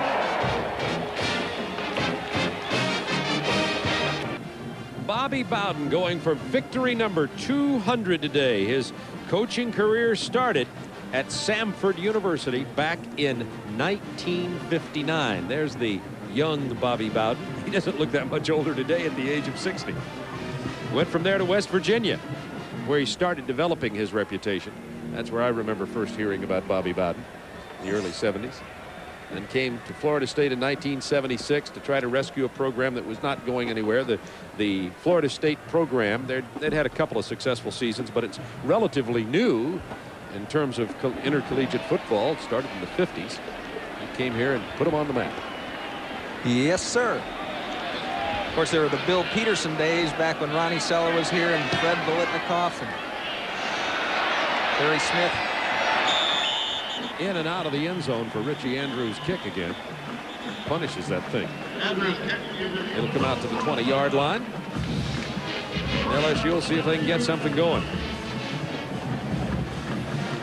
7 plays, 50 yards for the score for Florida State. Highlighted by Warren Hart's first reception of his career. Well, the Seminoles will be favored in the remaining football games against South Carolina, Cincinnati, Memphis State, and Florida, and should finish the season 9-2. They ran into roadblocks at Miami and Auburn. Saul Graves driven out of bounds out here at the 25.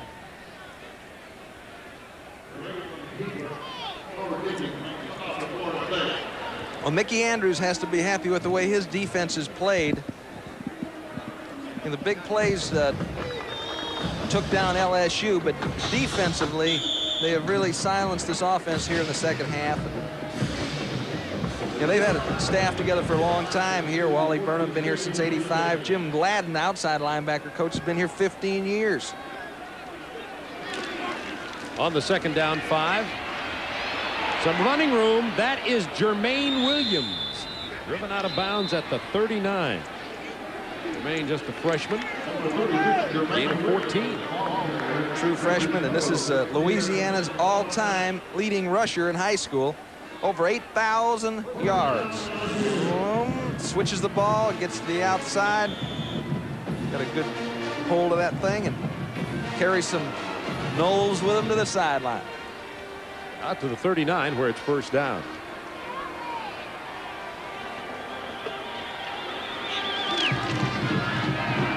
Here's the reverse to Todd Kinchin. Now he's going to pull up and throw it. It is incomplete to Marcus Carter. Should have been caught. Kinchin with a rifle shot when he pulled up over there, and Carter just dropped the ball. Look on the fan faces from LSU. Never a dull moment. Kinchin does a nice job of faking, pulling everybody up. Reagans realizes he has no other option but to commit. Good pass. Good coverage downfield. Errol McCorvey stayed right with it. Good throw, and Marcus couldn't hang on. They'll try the draw up the middle and get 3 or 4 yards, not much more, to about the 38-yard line. Underdogs coming into this football game. I didn't really understand that at the time. And the turnovers and big plays have made that look like a good estimate, but this can be a good LSU football team.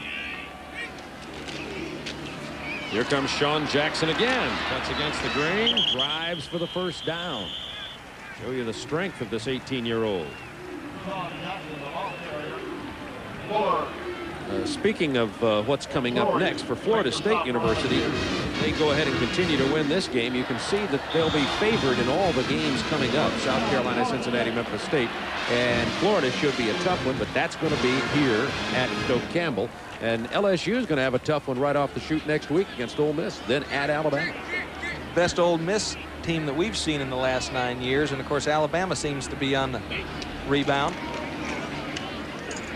On the sprint out, Weldon with the toss. It is complete to number 81, Kevin Knox at the 32. That should be it'll depend on where they spot it. Could be enough for a first down. Gain of 10 yards. There's Knox. He's a freshman from Niceville, Florida.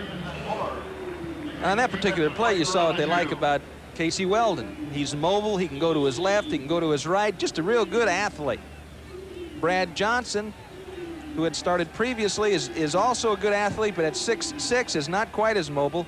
In that way, in that play, Knox just worked himself free eventually. Weldon bought time getting outside and then popped it in there to Kevin. Just short of the first down. Second down inches. Hand off to Sean Jackson, running hard. Almost broke that tackle. Inside the 30, David Walkup hauls him down, the inside linebacker for LSU. 28-3, Florida State with 5 minutes to go, third quarter. Walkup.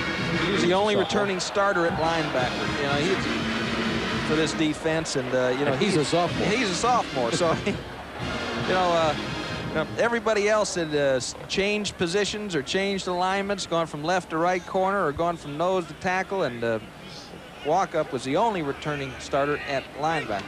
First down from the 29. They run Sean Jackson again. Sean Jackson with about 8 yards. This is the most experienced Sean Jackson has received this year for Florida State. And I've been telling you, Bobby Bowden has been wanting to get him in the game. He says he keeps saying to himself, I'm going to use him this game. I'm going to use him this game. And then he says, we get in the Miami game and we have troubles. We have the Auburn game and it's so close. And today he said, I'm just going to force myself to get Sean Jackson some time. And you know, you can't tell what Bobby Bowden's going to do. He doesn't know what he's going to do sometimes. So some coaches, they take different approaches to the game. Some coaches have the first 20 plays mapped out. And I'm not sure he's really decided which side of the field he's going to line up on, you know, before they hit the turf. Second down 2. Play fake. Weldon with plenty of time has an open receiver. It is incomplete at the 16-yard line. And Reggie Johnson is angry over the call. Let's go to Ron Thulin in Atlanta. Thank you very much, Bob Neal. It is a wild one at Bobby Dodd Stadium in Atlanta. Duke pulled it in 24-21 of Georgia Tech, but on the ensuing kickoff, Kevin Tisdale of Georgia Tech, watch him, he bounces out to the outside, nothing but daylight to pay dirt, 85 yards for the touchdown. That gives Georgia Tech a 31-21 lead over Duke, and they are in the third quarter. Bob? A lot closer ball game in Atlanta than most people expected that to be. You see Kevin Mancini, the right tackle, being helped off the field for Florida State. Let's watch the end of this last play. Reggie Johnson out there in the flat comes back for the football. A little incomplete. I think I heard it rattling around in there. Me too. I'm going with the official. But that's an A+ for, what do you mean? He's in theater school. Right, yeah. On the 3rd down 2, they run it off the right side. Well, there's some power running by Sean Jackson. Amp Lee at 6 feet 195 and Sean Jackson at 6'2", 220 give Bobby Bowden a little bit of change of pace there. Tailback. A little bit more of a scat back type. You know, and there's no question about it, as football has evolved, you know, you need depth because more and more schools are rolling people in and out of there, and they can just wear you down. So you got a couple of running backs like that.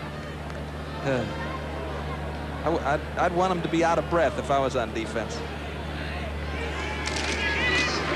Here's the handoff to the fullback Paul Moore. Inside the 15, down to about the 13, and Florida State now just wearing out this LSU defensive team. They've been on the field for a lot of plays in this quarter.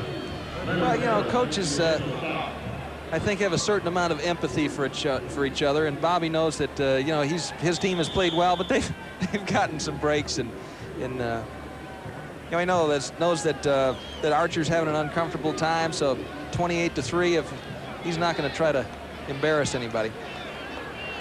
Chewing up clock, 2:57 to go in the 3rd quarter. This is 2nd down 7 from the 13.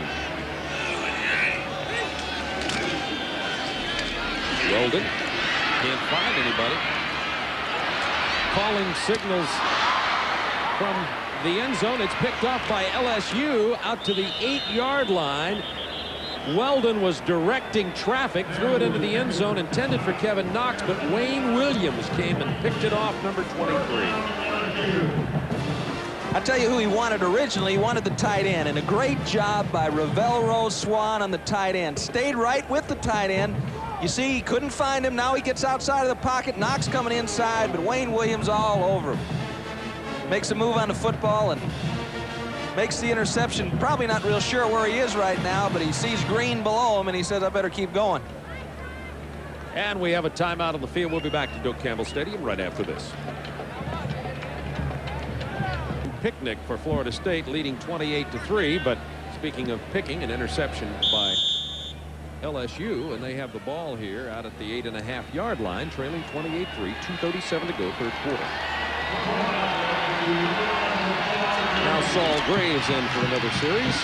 He hands it to Harvey Williams, who broke a tackle or 2 and gets it to the 11 or 12-yard line. Saul Graves is one of those fairy tale stories in a sense. You know, his dad played at LSU, White, and I think he ran back an interception for 100 yards against Kentucky back in the earlier days, and still holds that record. And all Saul ever wanted to do is play quarterback for LSU, and stuck with it, and stuck with it, and stuck with it, and backed up, and just had an opportunity to play a lot of football this year for him.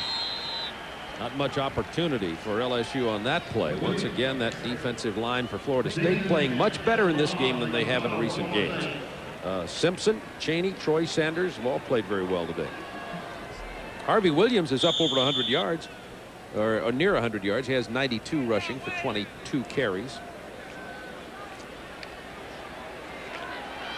Old Bobby Bowden, I'm sure he talked to his son Tommy, who's the offensive coordinator at Kentucky, about this LSU defense and what to do against them.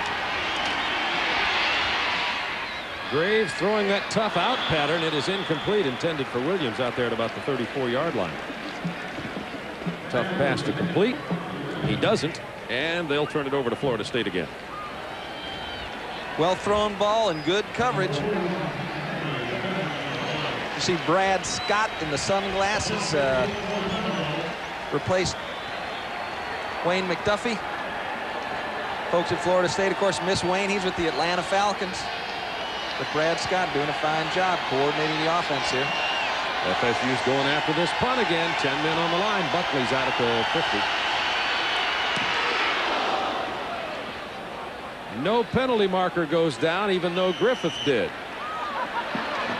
Buckley catches it at the 50. Griffith wanted a flag, didn't get it, got off a 39-yard punt. FSU has it right at midfield. Looked like they hit him, but remember, punters do throw a little bit of an act onto that. Didn't get the call from the official, and FSU takes over with, once again, outstanding field position. Minute 17 to go in the third quarter. Georgia Tech's added another touchdown now, stretching their lead. Ole Miss out in front of Vanderbilt. 17th ranked Ole Miss will be the next opponent for LSU. And we thought for a minute we were going to get the eat oysters at Phil's Oyster Bar, but alas, Joe put up the flag. Casey Weldon rifles it down the middle. What a great grab. That's Warren Hart, the redshirt freshman tight end, sprinting down the middle. 32-yard grab, and Bobby Bowden just keeps reloading. Now hold it, there is a penalty marker down as we watch this replay.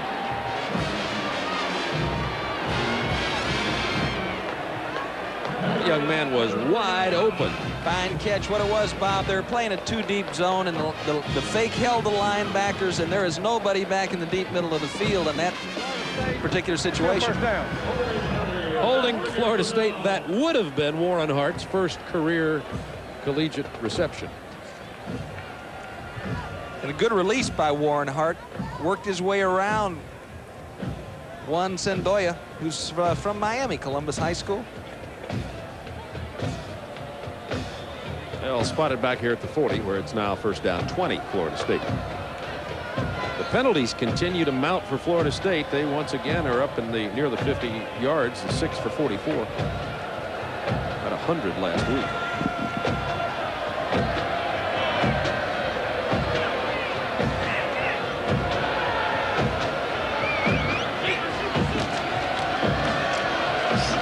Complete to Dawsey with a nice move after the catch. Dives out to the 47-yard line. Dawsey's been uncharacteristically quiet today. They really haven't got the ball to him that much. LSU's plan seems to have shut him down. Only 2 catches, 13 against Miami.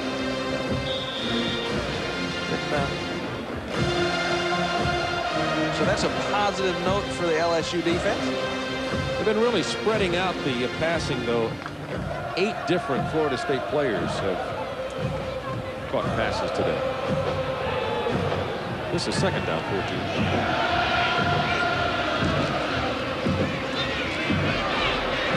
Weldon. Ooh, gets rid of it under pressure. It is complete all the way to the 33-yard line to Paul Moore, the fullback. 17-yard pass completion. The pressure from Mark Boutte, number 95. I think Morton might have got there too. Might have fought his way over there. Let's see. Well, looking downfield, nobody there at first. Boutte chasing him down, and here comes Scott Wharton. And it didn't look like it there, but I mean, he really unloaded on him. And just a tremendous play. Just displays the athletic ability of Casey Weldon.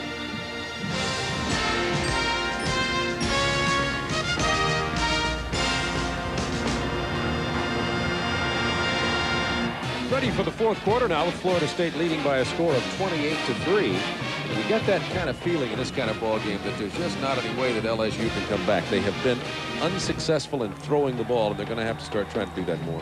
Yeah, and this one is just best to be over. Yeah. For all of us. 15 more minutes. Stay with us. We'll have some entertaining stories for you, and you never know what Bobby Bowden will do. I'm sure we're going to see some more interesting plays from Florida State, and that's called truth in broadcasting. Ready for the final 15 minutes from Doak Campbell Stadium. Florida State. Nice play fake by Weldon. He completes it to Hart. He finally gets his first collegiate reception after having the other one nullified.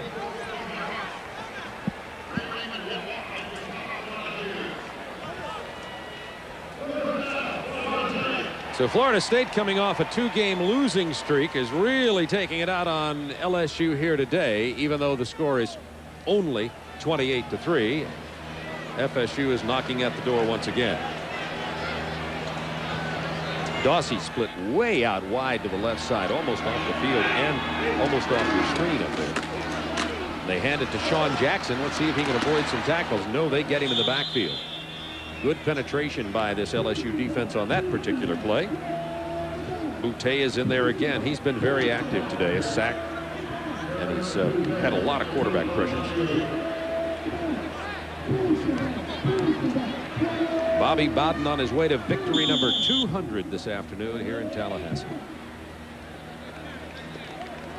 And there's never been one that wasn't interesting from some facet. You know, he always adds excitement to the football game and always adds imagination, and never afraid to take a chance. No roll-aids in his drop kit. Second down 13. Nice move by Sean Jackson. Inside the 15 to the 14-yard line. Darryl McCorvey making the stop for the Bengal Tigers. You know, and there have been times when he's rolled the dice that it really hasn't paid off. You know, people wonder about the going for 2 against Miami a couple years ago, and then last week against Auburn, taking a chance on 4th down that might have backfired on him a little bit, but that's just his nature. That's what he's going to do, you know. And of course, he's had a bunch of them. If you got 200 victories, there's a bunch of those gambles that have turned out right. Got his son at coaching at Sanford now. Another son that's offensive coordinator at Sanford. On 3rd down 7, Weldon completes it to Sean Jackson. Good move again. Down to about the 6-yard line. That's close to the 1st down for the Seminoles. Getting a good workout for this true freshman, number 37 from New Orleans.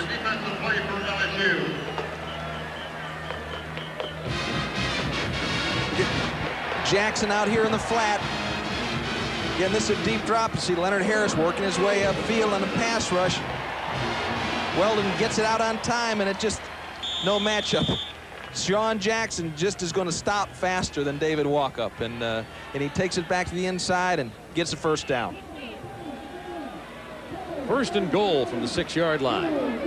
12:40 to go in the ball game.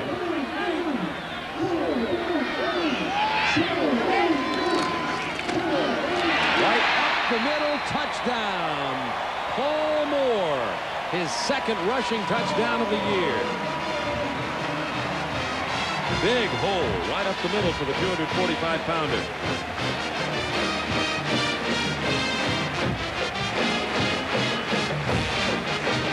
Well, there's never a time that's tougher to play than when you know you're out of a football game and you're not on a team that is used to being out of football games. But that time, the FSU offensive line opened it up the middle, and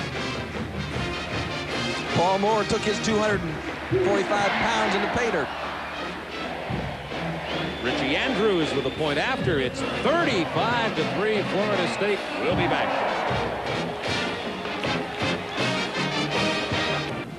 Bobby Bowden going for victory number 200 today. His coaching career started at Samford University back in 1959. There's the young Bobby Bowden. He doesn't look that much older today at the age of 60.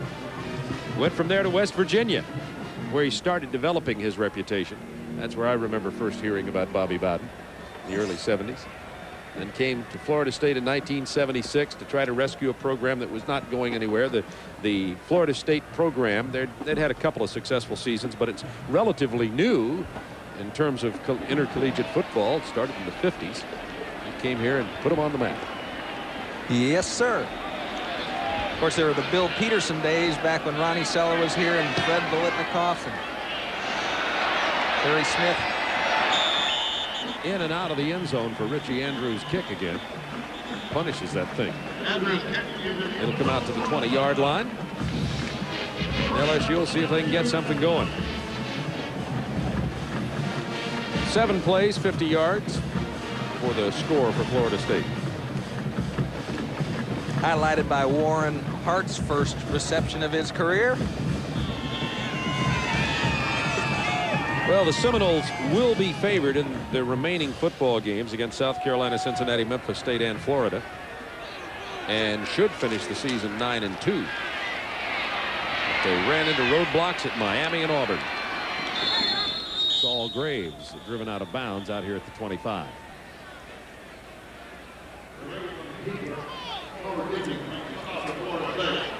Well, Mickey Andrews has to be happy with the way his defense has played. In the big plays that took down LSU, but defensively they have really silenced this offense here in the second half. They've had a staff together for a long time here. Wally Burnham been here since '85. Jim Gladden, the outside linebacker coach, has been here 15 years. On the second down 5. Some running room. That is Jermaine Williams. Driven out of bounds at the 39.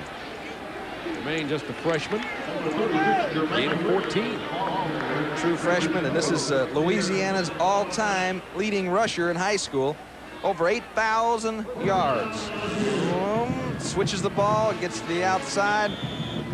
Got a good hold of that thing and carries some Knowles with him to the sideline. Out to the 39 where it's first down.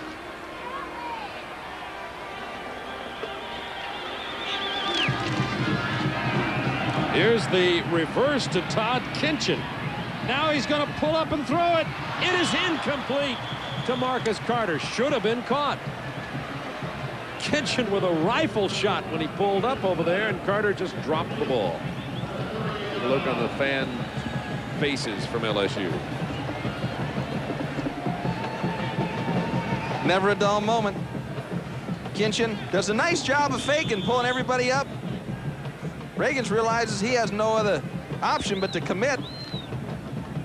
Good pass. Good coverage downfield. Errol McCorvey stayed right with it. Good throw, and Marcus couldn't hang on. They'll try the draw up the middle and get 3 or 4 yards, not much more, to about the 38-yard line. Let's go to Ron Thulin in Atlanta. All right, Bob Neal, the Houston Cougars own the nation's longest Division 1A win streak at 10 games. Apparently that will go to 11 because David Klingler hits a 27-yard touchdown pass to Patrick Cooper. And right now, Houston all over Arkansas by 17, and they're in the third quarter. Let's go back to Bob and Tim. Houston with the nation's longest win streak. Georgia Tech had been tied with that until they tied North Carolina last week. You saw earlier on the scores, Georgia Tech tacked on another touchdown in that game against Duke with a comfortable lead now.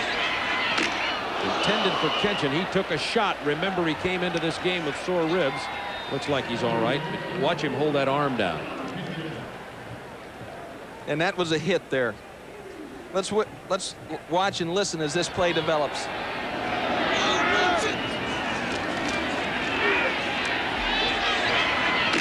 Oh. See him holding that right arm down by his side. 3 or 4 times Kinchin has been hit like that today. 4th down 6 on the punt. Terrell Buckley is back at about his 18-yard line. Going to have an opportunity to return it. He thought he had an opportunity down hard at the 10-yard line. And we'll be back to Doak Campbell right after this. 18 to go in the 4th quarter. Next week, Tim and I will be in Starkville, Mississippi for another look at Gene Stallings' Alabama Crimson Tide taking on the Mississippi State Bulldogs next Saturday at 12:30 Eastern Time right here on TBS. Now Brad Johnson back in at quarterback, and Chris Parker and Maurice Pinckney are in at running backs for FSU.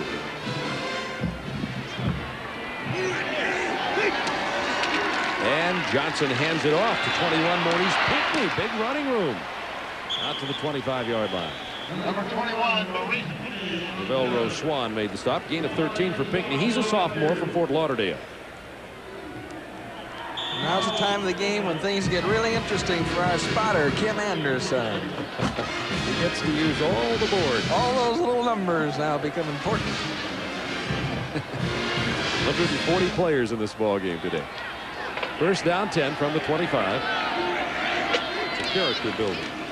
Brad Johnson screens it out to the left. It goes incomplete off the hands of Pinckney. And that was Sean King warming his tracks there. And Sean's a true freshman. They feel like it's going to be a great player for him in the years to come. A lot of young guys in this LSU defense that show a lot of promise.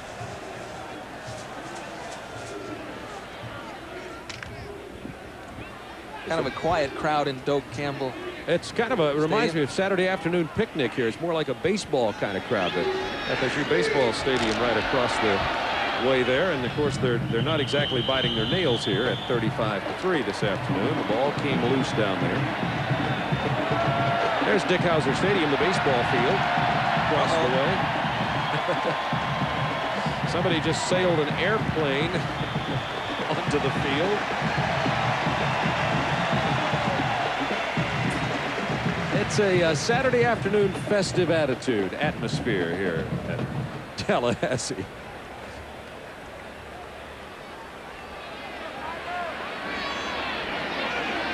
Third down, 7. Brad Johnson completes it over the middle to Pinckney for the first down out to the 43-yard line. Darryl McCorvey with the stop. Gain of 15 on that play. And let's go now to check in some more college football action this afternoon from Atlanta. All right, Bob, Georgia Tech, number 15 in the country, led Duke. Only 17-14 at the half, but the second half has been all the Yellow Jackets. How about quarterback Sean Jones? He runs that option, finds daylight for 20 yards. His second rushing touchdown of the day, and right now, Georgia Tech leading Duke by 21. Bob? First down 10 from the 43. Florida State running it right up the middle with Pinckney. He gets about 12 yards. Reggie Walker with a stop for LSU. Pinckney, 6 feet tall, 200 pounds, is a sophomore. He had only 2 carries for 12 yards coming into this game today. Now he has 2 for 25 this time.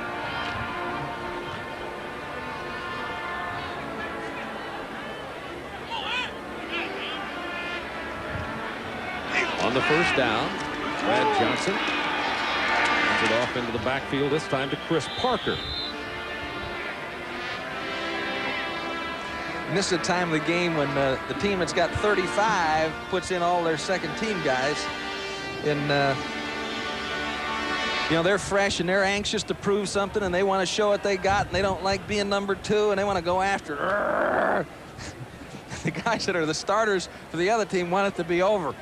You know, they want to get ready for next week. You got to play it out. 8 minutes 40 seconds remaining. Pinckney finding some running room. To the 30-yard line goes Maurice Pinckney. A gain of 12. Let's take a look at this young man showing some good running ability. Straight ahead, Hewitt closes it to the inside, but you see the double team, they get some great movement. Reggie Johnson and the tackle working together, get some great movement that create the seam. And they just kept, they got linemen so deep downfield that it cut off the pursuit from the linebacker inside. Getting some playing time also for the freshman Matt Fryer and sophomore Eric Terrell, the wide receivers. What a catch! That was Warren Hart. We found another good tight end, just what the FSU opponents need. They had Dave Roberts, Reggie Johnson, and now here's Warren Hart. Tough catch. Really, I think you'll get a tomahawk for this one. He ran a little check down, just kind of drifted to the outside and then cut back inside. Didn't expect Walker to be there, and comes up with the football. Good concentration. I appreciate him showing it to us. It's second down and 4. They're going to run it to the left side to Chris Parker. Hit in the backfield and thrown for a loss. It was Vincent Fuller who got back there to hit him. The penalty marker goes down. A couple of them. Well, FSU next week is going to go play at South Carolina. The personal foul is against Florida State. And then host Cincinnati, then play at Memphis State, and then host Florida to close out the year and hopefully go to a New Year's Day bowl game. That's what Bobby Bowden is using in terms of motivating this team for the rest of this season. Dead ball, personal foul, Florida State. It'll be third down. Move it back to about the 41-yard line. Watch Vince Fuller come up there. Now, he was a freshman All-SEC last year, and it got, I think, kind of inadvertently stepped over. Maybe it wasn't inadvertently. Whoops. Did you see that? Did you see that? And I never touched it. Let's catch the offensive guy for once. That makes your day. Third down 4. Third down and about 21 or 22, somewhere in that neighborhood. Brad Johnson with a lot of time to throw, then it closed, batted down by Reggie Walker. The way things are going today, I'm surprised that it wasn't batted into the hands of Warren Hart, who was just standing around there. The way things have gone for LSU, it's been one of those days. Well, LSU will continue to be winless on the road. They've won at home and played well there, but have been unable to get anything happening when they've had to go on the road. We saw them lose to Vanderbilt 24-21. Lost in Florida 34-8. Beat Kentucky 30-20. Now about to lose here again today. They're going to spot that down inside the 5 again. Another great job of punting by Scotty McLaren, a punt of 37 yards. Dwight Stones and Craig Masbach will have the track and field year in review, and what a year it's been. So look at 1990's greatest performances at 10:15 tonight here on TBS. So I hope you'll join for that. Jesse Daigle in at quarterback for LSU. He's the man who is the third teamer who has been the holder on the kick snaps. Ran for the first down earlier in the game on the fake field goal. And he hands it off up the middle. Actually, he and Chad Loop were competing for the third string job, and then Chris Mook broke his ankle before LSU played Georgia, and that elevated Loop into the second spot, and Jesse now owns the third spot exclusively. And Dad, it's on the 5-yard line. Do I have to go in here? Yes, nice timing. Second down, 8 from the 9. And they hand that to 33 Odell Beckham. It was Beckham who got this game started, not to just lay the blame on that young man, but his kickoff return at the beginning of the game was fumbled at the 16-yard line, and Florida State took it right in for the score to get out in front 7-0. Well, it was only an omen of things that would follow. If the ball had a chance to bounce the wrong way for LSU this afternoon, it did. And then FSU came up with the plays. They made the plays at the critical times, and they all resulted in touchdowns. Holding. LSU. Replay second down. They'll spot this back half the distance and put it just inside the 5-yard line. Mike Archer's tough, though. He has a tough attitude, and he'll hang in there with his team. They'll fall to 4-3 when they return back to Baton Rouge to prepare for Ole Miss next week. You know, and that man right there has been through the battles too. He's been through the hard times, and you know, they haven't come often, but they have come, and he's weathered them and kept his perspective. And you just got to focus on what happens and make good things out of it. Daigle throwing on the run, batted down up at the 15-yard line. Intended for Todd Kinson. Tommy Henry covering for FSU. Let's check in with Atlanta once again. All right, Bob Neal, we go out to Boulder, Colorado, where number 22 Oklahoma taking on the Buffaloes of Colorado. 7-6, OU's on top. Freshman Cale Gundy from Midwest City, Oklahoma. His brother played for Oklahoma State. He hits Ted Long 80 yards for the touchdown. Colorado has won their last 11 home games, but right now they trail the Oklahoma Sooners 14-6 in the second. Let's go back to Tallahassee. 35-3, Florida State. You get the LSU perspective on this game today. Jermaine Williams, the tailback, behind Jesse Daigle. Starting at the 4-yard line. Third down and 12. Daigle just barely got that thing loose because once again Bill Reagans was coming hard from the outside. Reagans and Crothers coming around the outside. Crothers has had a whale of a game when this game was still in doubt somewhat. There's the noise meter. It had gotten up pretty high at some point today, but basically this crowd could see that it was not going to be one of those close ball games. I think that was a fake reading on the meter. I'd like to challenge that reading on that meter. I think somebody's fiddling with that thing. Griffith has to punt, standing right near the end line. Almost got that one. One of them was blocked earlier today. Buckley with what kind of move was that? He tried to go airborne. 32-yard line, he goes out of bounds. 34-yard punt, 8-yard return, shades of neon. We'll be back in a moment. Capitol in Florida here in Tallahassee, where the Florida State Seminoles have a 35-3 lead with 5:38 to go in the ball game. Speaking of Capitals, I was looking for a friend of mine, Doug Moreau. He broadcasts for the LSU radio, and he ain't here. And what he's doing actually is he's running for district attorney down there in East Baton Rouge Parish. Good luck, Doug. Miss you here. He used to teach me how to talk like a Cajun. I don't want to hear some of that. There are a couple of thousand of LSU fans made the trek over across the Panhandle to this ball game. Be a lot longer drive back, and the new quarterback is Kenny Felder for Florida State, number 5. They fake the reverse. Sean Jackson is hauled down hard from behind. They just grabbed him right around the throat and hauled him down. That was 62 Stanley Thomas, the backup nose guard, who made the play.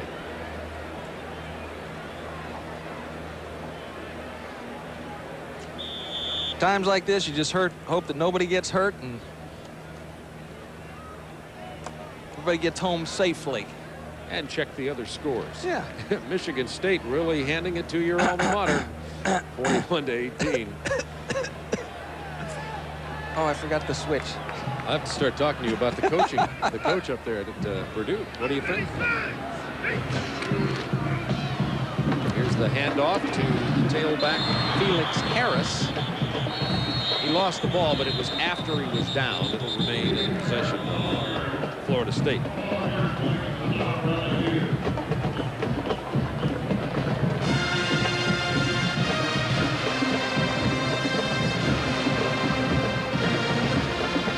"24 years of weathering the battle there, Bobby Bowden. 24 years of perspective. I'm sure he looks across the field at Mike Archer and say, don't let it get you down, big guy. You know, I know how you feel. I've been there too, but there is a light at the end of the tunnel." 3rd down 10 from the 31. Here comes Harris. Touchdown around the right end. The sophomore from Lake Placid, Florida. 31 yards, his first touchdown. Showing you some speed. He's the 4th team tailback. And wait till you see this block by, I don't know what team it is, but the Lonnie Johnson is a tight end. I mean, I had 3 on my list here, and he isn't on it, so I guess he's the 4th team tight end. Just opened the door.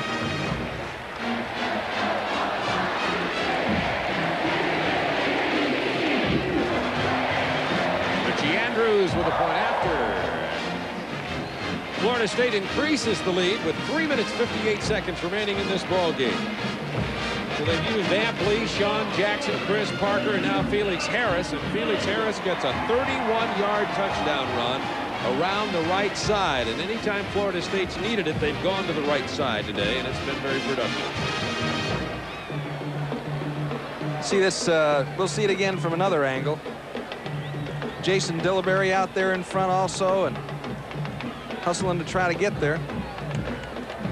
You can see the tight end. Well, no, you can't. But anyway, Lonnie Johnson, number 85, just locked up the outside linebacker and then turned the corner, and a good job of hustling downfield by Florida State. And a first touchdown. A memorable day in the scrapbook. Felix Harris looks like he was limping a little bit as he got that one into the end zone. Finding a little bit of a pitch in his gait. Richie Andrews has nailed a couple in the back of the end zone to kick off for Florida State with 3:58 remaining in the ball game.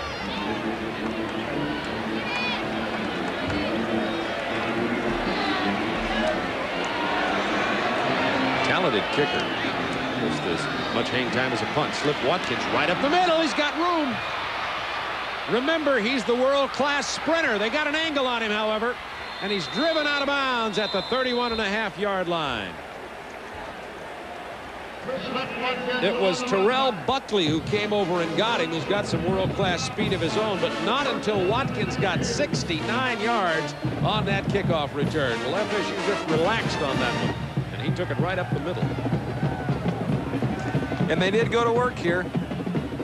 You know, at times like this, you substitute on the special teams. You put guys in there maybe that hadn't had much playing time.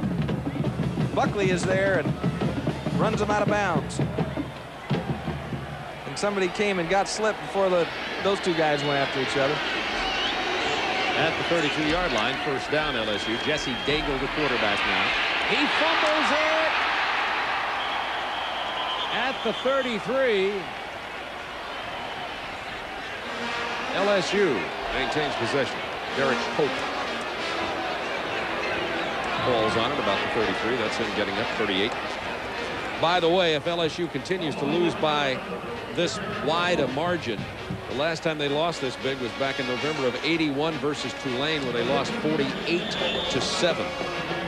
I can guarantee. I don't think. I'm trying to remember back now. Mike Archer was with Howard Schnellenberger at the University of Miami as a coach, and then with Arnsparger at LSU. I don't know if he's ever been beaten this bad as in terms of being a coach, being on staff.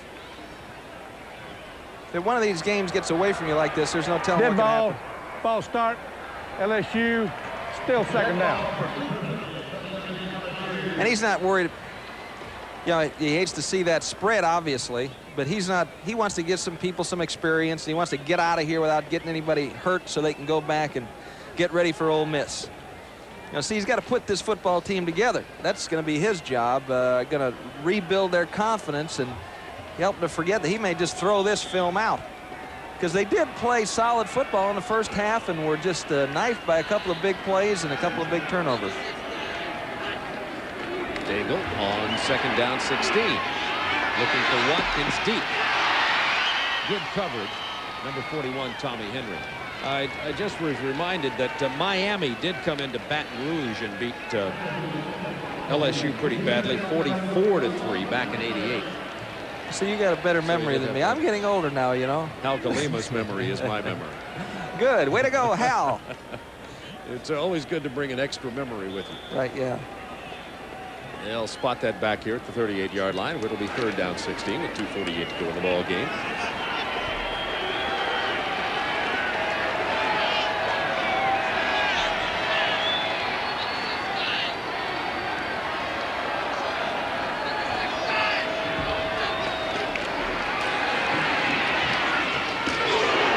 Completes it to 33 Beckham, and he's driven down at the 34-yard line by John Davis. LSU cheerleaders still managing to smile through it all, trailing 42-3. Their job. That's a good point. They're maintaining their responsibility. Always cheerful.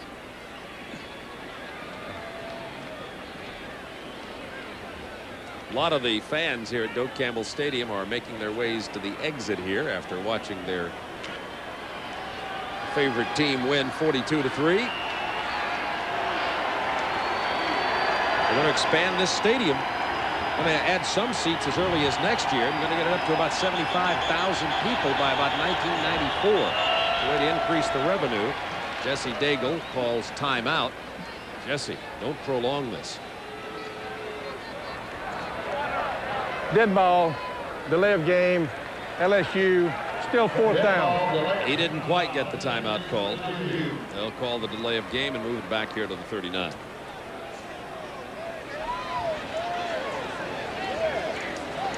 Folks saying hello, some relatives back in Baton Rouge watching this afternoon. I'm sure the Baton Rouge folks will be all coaching the LSU Tigers all week long now, which is the prerogative of the fan, of course. Exactly. 17.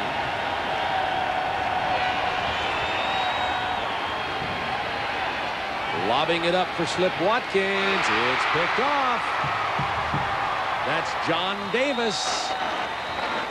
Back out to the 26-yard line. Slip Watkins was the intended receiver. So John Davis with the interception. 1:29 to go. 200th career coaching victory this afternoon. The 60-year-old head coach of Florida State University.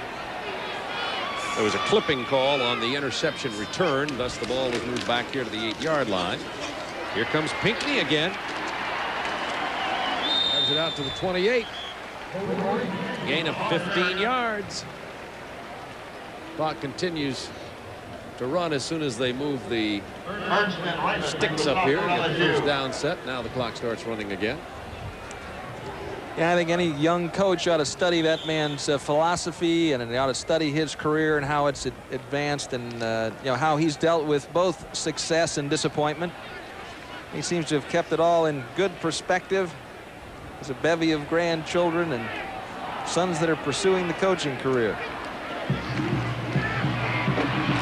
Felder rifles it over here, and it's picked off by LSU to the 29-yard line. With the ball, number 8, Carlton Buckels. A turn of 12. Good release, though.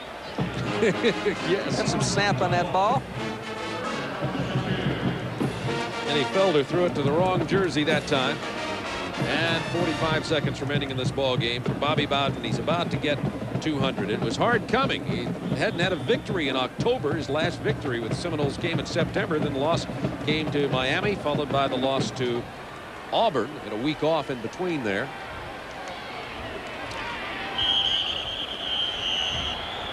LSU has been unable to score a touchdown today. That was Tyke Tolbert making the reception, number 84. Early 42-3, so I'm sure they'd like to try to get it in the end zone, even though there's only 38 seconds remaining in this ball game.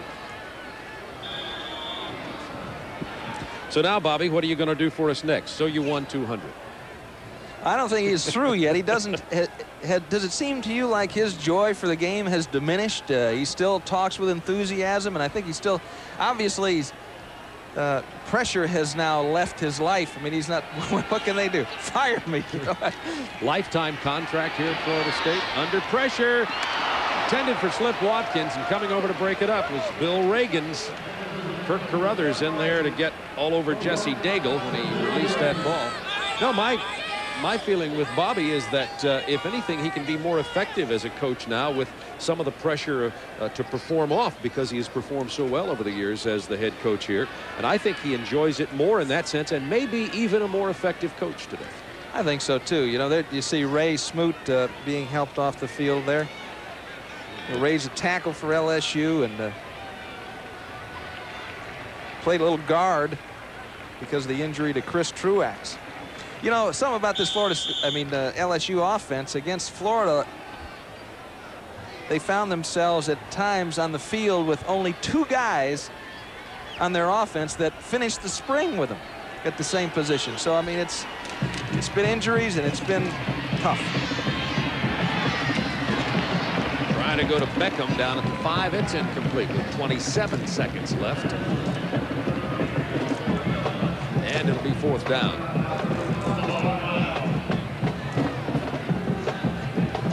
Well, we'll go see what Alabama looks like. Alabama's playing Penn State today. We'll be televising Alabama at Mississippi State next week. I was myself shocked by the Alabama upset at Knoxville. You know, oh yeah, they've beaten Tennessee. What a great effort, huh? Tennessee in the last several years have only like 4 losses. They're all to Alabama. 4 losses in the at home in Knoxville. Andy Martin jumped offsides. Andy Martin twitched a little bit, but he's been a real tooth and nailer for him. Ball start. LSU still 4th down. He went 60 minutes with Huey Richardson against Florida, and Huey didn't come out of there with a sack. You know, they ought to give an award to Julia Ann Bowden too. You know, I mean, you ought to give an award to the wife of a coach who wins 200 games. Putting up with this stuff. Daigle completes it over the middle to Beckham. And Beckham to the 18-yard line. Clock down to 19 seconds. Carruthers with his 12th tackle of the day. What game he's had. Carruthers a little slow getting up down there too. We see a cooler of liquid down there on the sideline. Bobby Bowden's 200th win coming up. Is that ice in there? That could be cold. Bobby, look behind you. I don't want to be the guy to try that.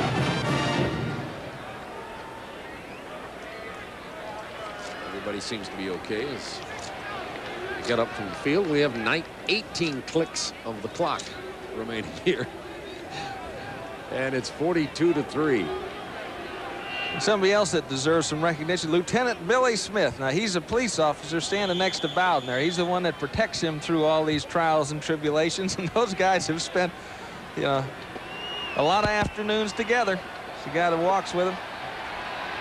We'll have to get through him to pour the water on Bowden, I guess. We'll watch that carefully here. This is the final ticks of this game. Dago running for his life.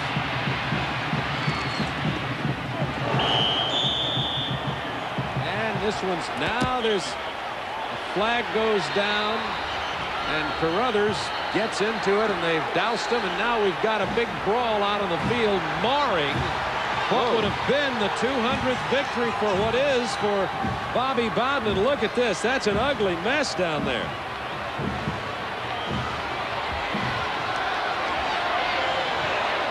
This is ugly. It all happened on that final tackle when they ran out of bounds on the sideline. Looks like they're starting to get it cleared up down there, although there's still some bodies flying around. They better get them pulled away from each other. The ball game is over. Archer trying to get his players to leave, as is Bobby Bowden. And that's terrible that his 200th victory has to end with a brawl.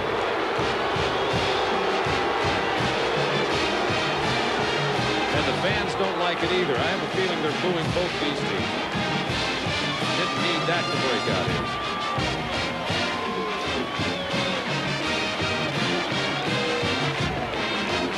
Was one of those unfortunate incidences where Daigle was running down the sideline. As he was at the sideline, he was hit, knocked out of bounds. Carruthers was over there. And of course, Carruthers then ended up in the middle of the LSU bench. Somebody on the bench got into Carruthers and vice versa. The next thing you know, we had the near brawl. It looks like everybody came out of it okay. And I think they've got it all straightened out in the field now. And Bobby Bowden can enjoy his 200th career coaching victory. I'm sorry about that. Congratulations. Congratulations on your 200th win. Thank you very much. Good luck. Thank you.